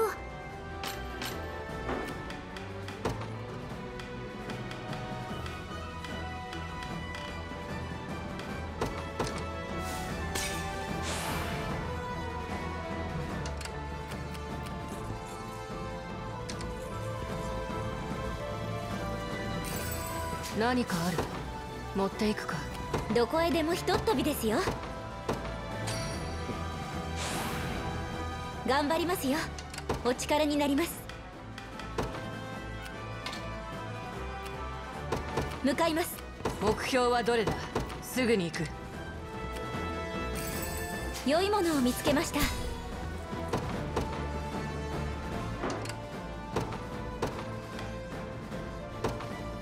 行くぜ。やってやるぜ。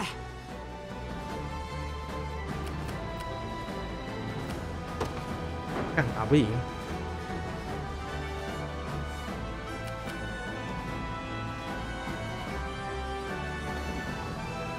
分かった。出撃する。お呼びですか。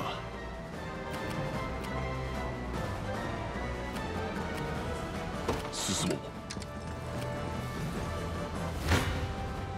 こちらの勝利は見えている。せいぜい決まってる。させるか。立ってられるか。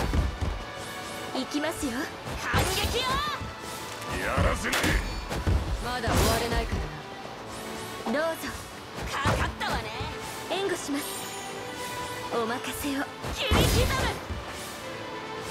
む。どうぞ。援護するぜ。こいつを痛いよ。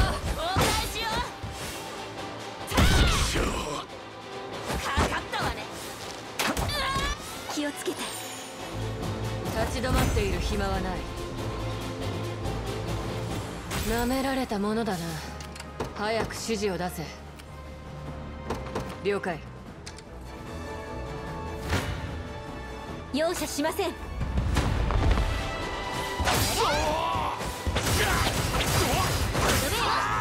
不过我觉得女剑圣的砍的动作比男剑圣的要利落，两个都蛮帅。说实在，等于说他们这个美术可以透过这种动作捕捉，可以透过这种2D 的这种画的这个角度来呈现，真的是很强。我觉得他圣兽之王这些素材拿去利用一下，搞不好还可以做成一个动作版，像魔龙宝冠那样子。可惜他们每一次几乎都是 all in， 看他们应该，而且他们不开发衍生的，只有少数游戏有 DLC， 感觉蛮期待。了解です。立ちはだかるなら投げ払うまで。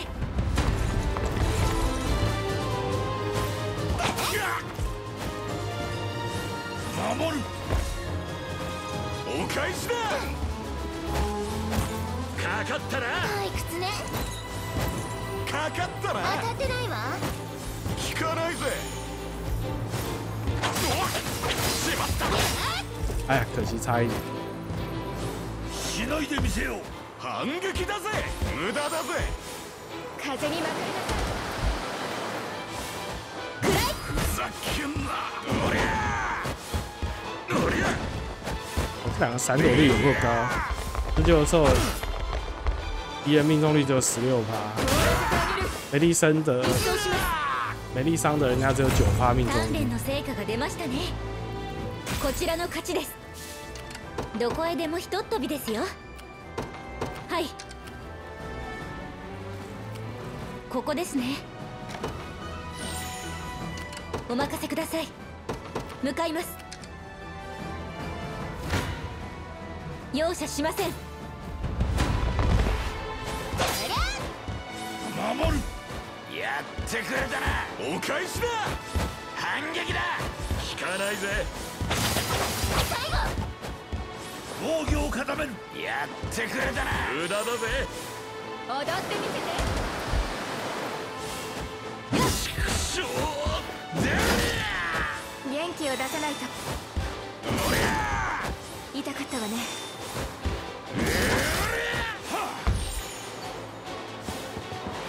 いてつきなさい。一掃します。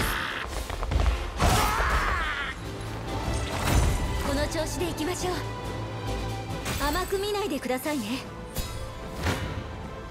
二度と武器を持てなくなりたいか。楽しませてくれよ。覚悟はいいか。立ってられるか。守ってあげて。悪くないね。はい。一休みだ。行きますよ。すぐに直す。寝てろ。援護します。哦，终于要死了，好像是那个什么冰的攻击吧，神秘刀刃，啊，不是，是附加魔法伤害。当然の勝利だ。奴らを野放しにはしない。分かった。目標はどれだ？すぐに行く。早く指示を出せ。分かった。どこへでもひとっ飛びです。了解です。さて、よし、かかってきなさい。好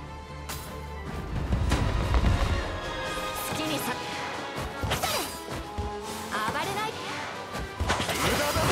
無駄効かないぜ。しのいでみせよ。当たれ。元気を出さないと。痛かったわね。おとなしく風に任せなさい。暴れなとりゃ。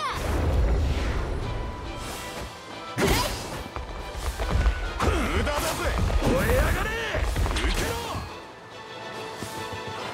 こうしてあげる。好きにさせいや。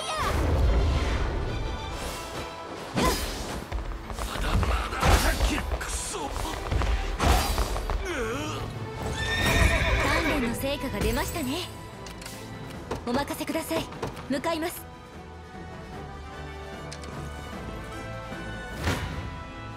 容赦しません。より高みをまだ伸びしろ。これからも期待しててね。お力になります。はい。で、どうする？奴らを野放しにはしない。目標はどれだ？好吧，那边先待机吧，这边实在是太慢了。私が相手ですか？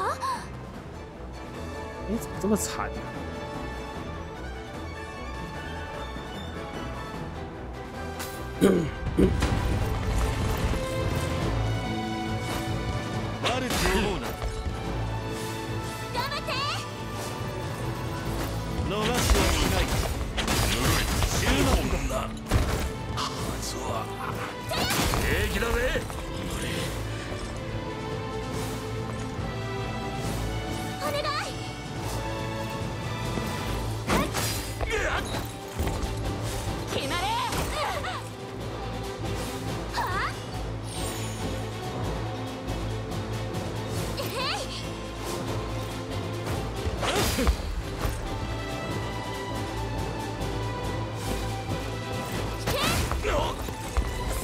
都这种残血的好讨厌。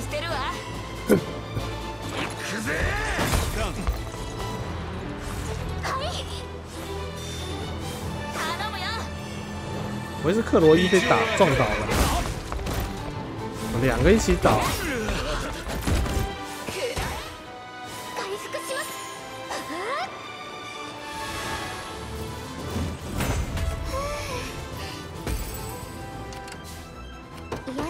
必要ですか？了解しました。考えるんだ。向かおう。取りましたよ。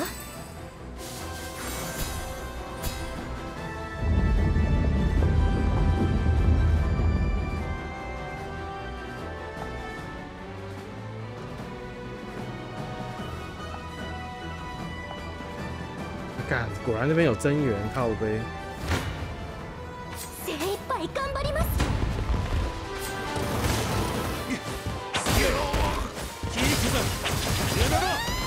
やるな。回復します。帰ってきて。回復します。お腹が減りました。おごらず研鑽に。少したくましくなりましたか？お手伝いしますよ。わかりました。两队真是白忙活。標的は誰だ？了解しました。負けられません。お見通しだぜ。悪く思うな。お願い。させるか。逃しはしない。終幕だ。援護するぜ。相相手になるぞ。お見通しだぜ。東をさあ来い。させるか。とりゃやってみろ。来やがれ。そこだ。ほとばしく。お見通しだ。回復します。そりゃ無駄だ。俺があいつだ。神よ、手当てを。まだやれる。助けになれましたか？癒し手が必要ですか？了解しました。さて、考えるんだ。よし。奴らを野放しにはすぐに行く。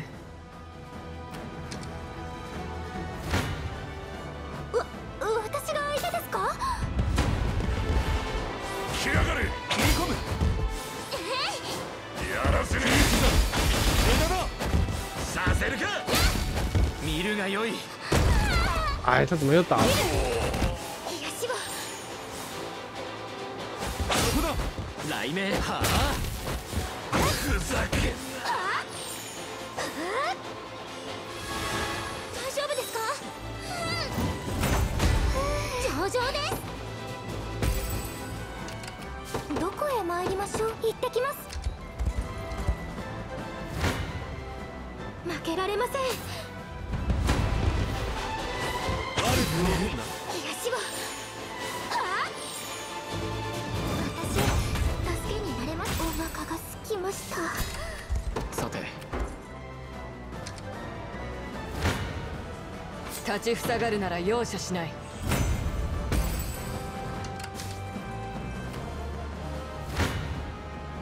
精一杯頑張ります。くとくと癒し手が必要ですか？どう出るべきか。行くぞ。二度と武器を持てなくなりたいか。この地まあまた少し強くなりました。立ちふさがるなら容赦しない。なめられたものだな。目標はどれだ。奴らを野放しにはしない。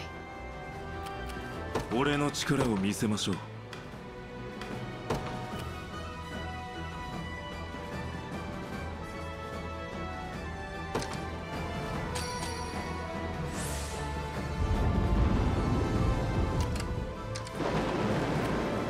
ここは抑えた。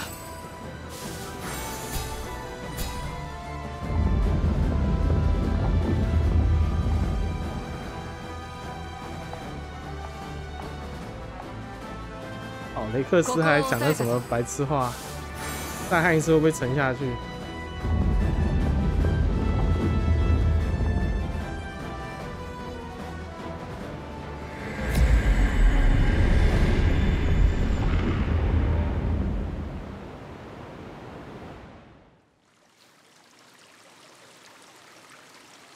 城の結界が解除されたわ。なんだと？反乱軍ごときを相手に何をやっておる。わしの顔に泥を塗りおって。人のせいにしている場合ですか？ゲイリー殿、油を売るのはここまで。あなたが直接打って出なさい。口先だけの男と侮られては心外だ。よかろう、我が槍の鋭さ見せてくれる。だができれば巫女殿のお力も見せていただきたいものだな。私は戦いにおいてお前のように怠惰ではない。上等だ。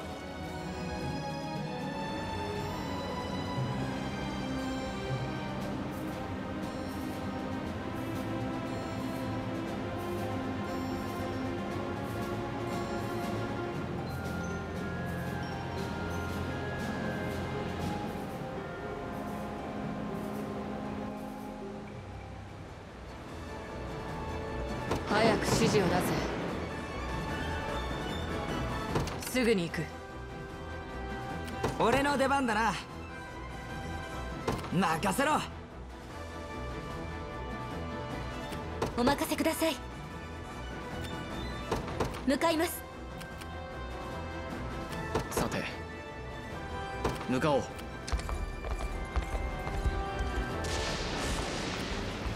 ここだな。倒す。哎，後怎么打方支援不动他们は任せ？ろ。啥情况？全部都闪避掉了。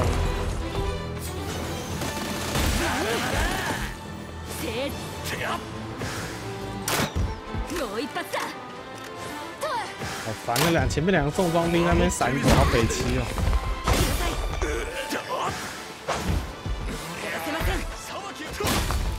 こいつお守りします。おとなしく。小賢しい。終わっちゃいねえよ。小賢しい。やらせません。雷鳴。雷鳴それ。小賢しい。ください。あらや。誰にも負けん。设定好像有点问题。他刚为什么打前面重装不是用那个雷霆剑用音爆那边丢人家痒的要命？这应该是只打飞行器才对。条件设错了。行動に移るとしよう。お任せを。这是无限增援吗？那么狠？かかってきなさい。そ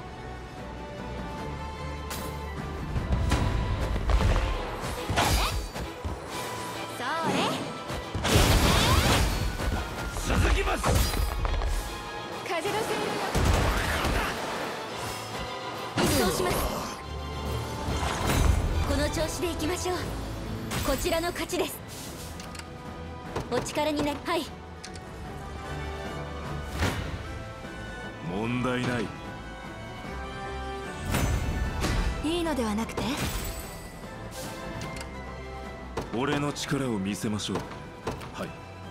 お呼びですか。待機します。到着しました。次の指示を。お手伝いしますよ。わかりました。癒し手が必要ですか？行ってきます。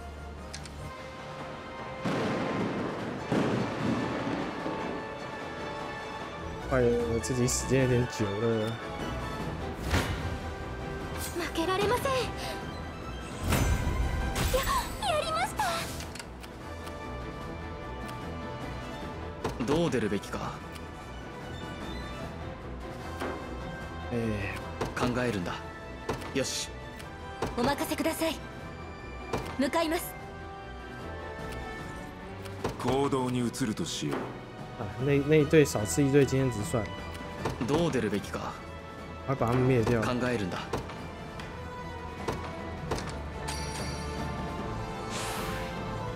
よし。どう出るべきか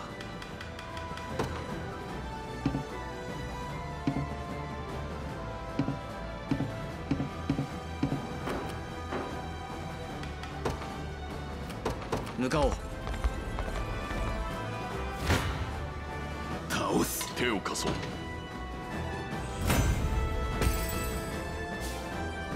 さてどうするかお任せを。さてここですね。考えるんだ。俺の剣技で殲滅する。この力はロザリンデ様のために。占个一等，结束，把这关给破了，赶快。よし。好きにはさせない。真珠のおかげで底知れぬ魔力の本流を感じるわ。さあゲイリー殿、槍の腕前とやらを拝見しましょうか。言われずともそのつもりだ。わざわざ指図しないでもらおう。反乱軍よ、先祖伝来のわしの槍術、とくと味わうがいい。お前が指揮官だな。巫女は返してもらうぞ。エルフどもめ、思ったよりも使えん連中だったな。だがわしはあいつらとは違う。お前のような小僧には負けん。まさかお前までいるとは驚いたぞルノ。今ならまだ裏切りも許されよう。どうだ、我らの元に戻ってこんか。くだらん提案だな。私はもう祖国に背を向けぬと誓ったのだ。貴様と語り合うことは何もない。覚悟するがいい、ゲイリー。分けてあげるわ。お見通しだぜ、打ち抜く。回復してあげる。魔力を乗せるよ。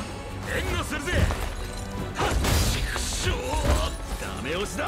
バカ。片付けろ。動くな。魔弾よ。これでどう？共に戦い抜くのだ。行きなさい。食らうがいいぞ。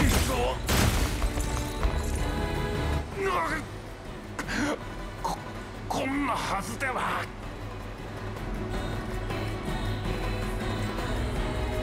そこだな。これでどう？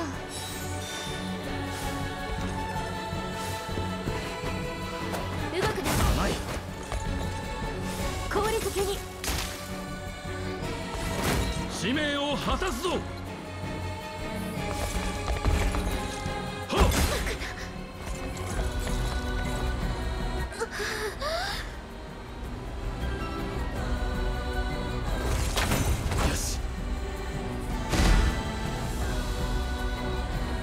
もっと強くならねば。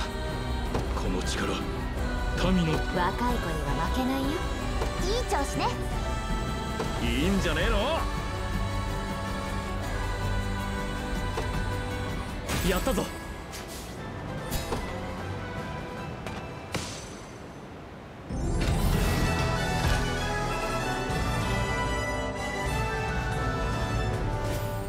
少占一个塔，分数低了一点。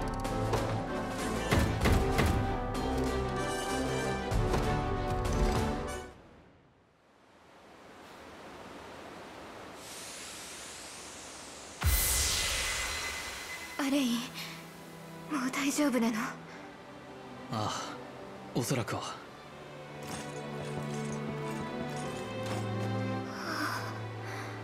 エルトリンデ、あなたを傷つけることになるなんて。まさかバルトロの術を解くことができるとは。何者だ。姿を現せ。ここよ。何をする。師匠。久しぶりね、ヤーナ。アレイン、彼女が私の師匠、魔女アルチーナよ。ゼノイラ軍が迷いの森を抜け侵攻してきたのは彼女の仕業。お前が。そうよアレイン。あなたあの人によく似てきたわ。その口ぶり、操られているわけではなさそうですね。支配の術で巫女を操っていたのはお前か。何か勘違いしているようね。この術は人を操る魔法ではない。ならどういう魔法だというの？エルトリンデはゼノイラ軍の言いなりになっていたわ。教える必要あるかしら。話してもらうわ。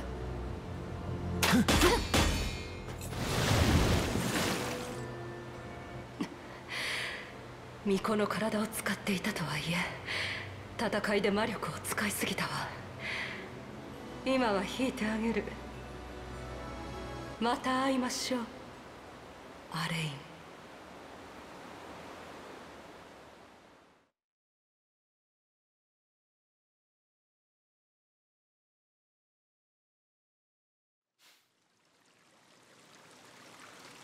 アレイン様、ありがとうございました。なんとお詫びしたらよいか。私からもお礼を言うわ、アレイン。あなたのおかげでエルトリンデが助かった。2人の再会が叶って俺も嬉しい。それにエルトリンデ、あなたは支配の術をアルチーナにかけられていた。どうか気に病まないでほしい。本当に感謝してもしきれません。お姉様もご無事でよかった。アレイン率いる解放軍がここまで導いてくれたのよ。彼は聖書で啓示を受けてあなたに会いに来たの。私に？ああ、コルニアの聖書で賢人に言われたんだ。ガレリウスを倒すには巫女に会い、一角獣の指輪から力を引き出せと。指輪の封印を解く方法を知っていたら教えてほしい。そういうことでしたか。ですが申し訳ありません。その方法は存じません。ただ一角獣の指輪にまつわる古文書は目にしたことがあります。古文書？それはどこに？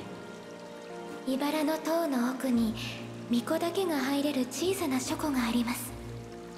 エルヘイム建国以前からの歴史書や貴重な秘術が収められており、一角獣にまつわる古文書はそちらに収められていたと記憶しています。茨の塔というのはここから西にあるダークエルフの聖域よ。でも今はゼノイラ軍に占拠されているわ。それなら次は茨の塔に向かおう。塔を奪還できれば古文書の内容を教えてもらえるだろうか。もちろんです、アレイン様。必ずやお力になると誓いましょう。皆様、今日はもう間もなく日が落ちます。床をご用意いたしますので、今晩は当城にてお休みください。ありがとう。そうさせてもらうよ。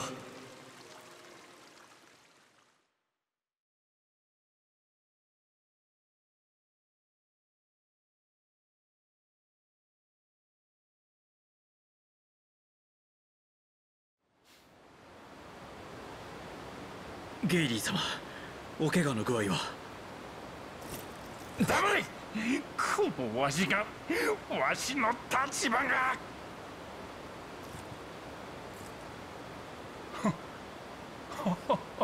そうか、まだあの手が残っているではないか。今に見ておれ、エルフども。この恨み必ずや晴らしてくれる。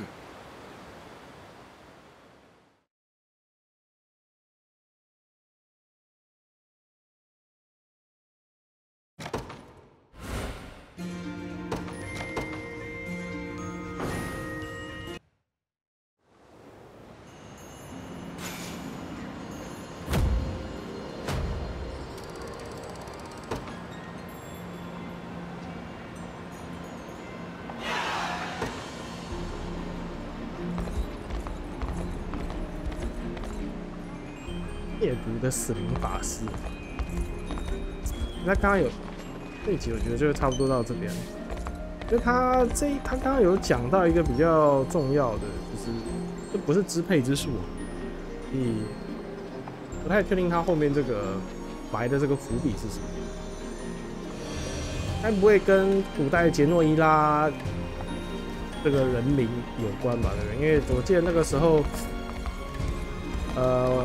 我们那时候被击倒的时候，皇帝是说他终于可以解放这个杰诺伊拉族，说不定我们都是这种潜藏的。我在想，它设定上是不是我们都是有潜藏的这个杰诺伊拉的这个古老的灵魂或什么的在我们身上，然后他就是用那种方式去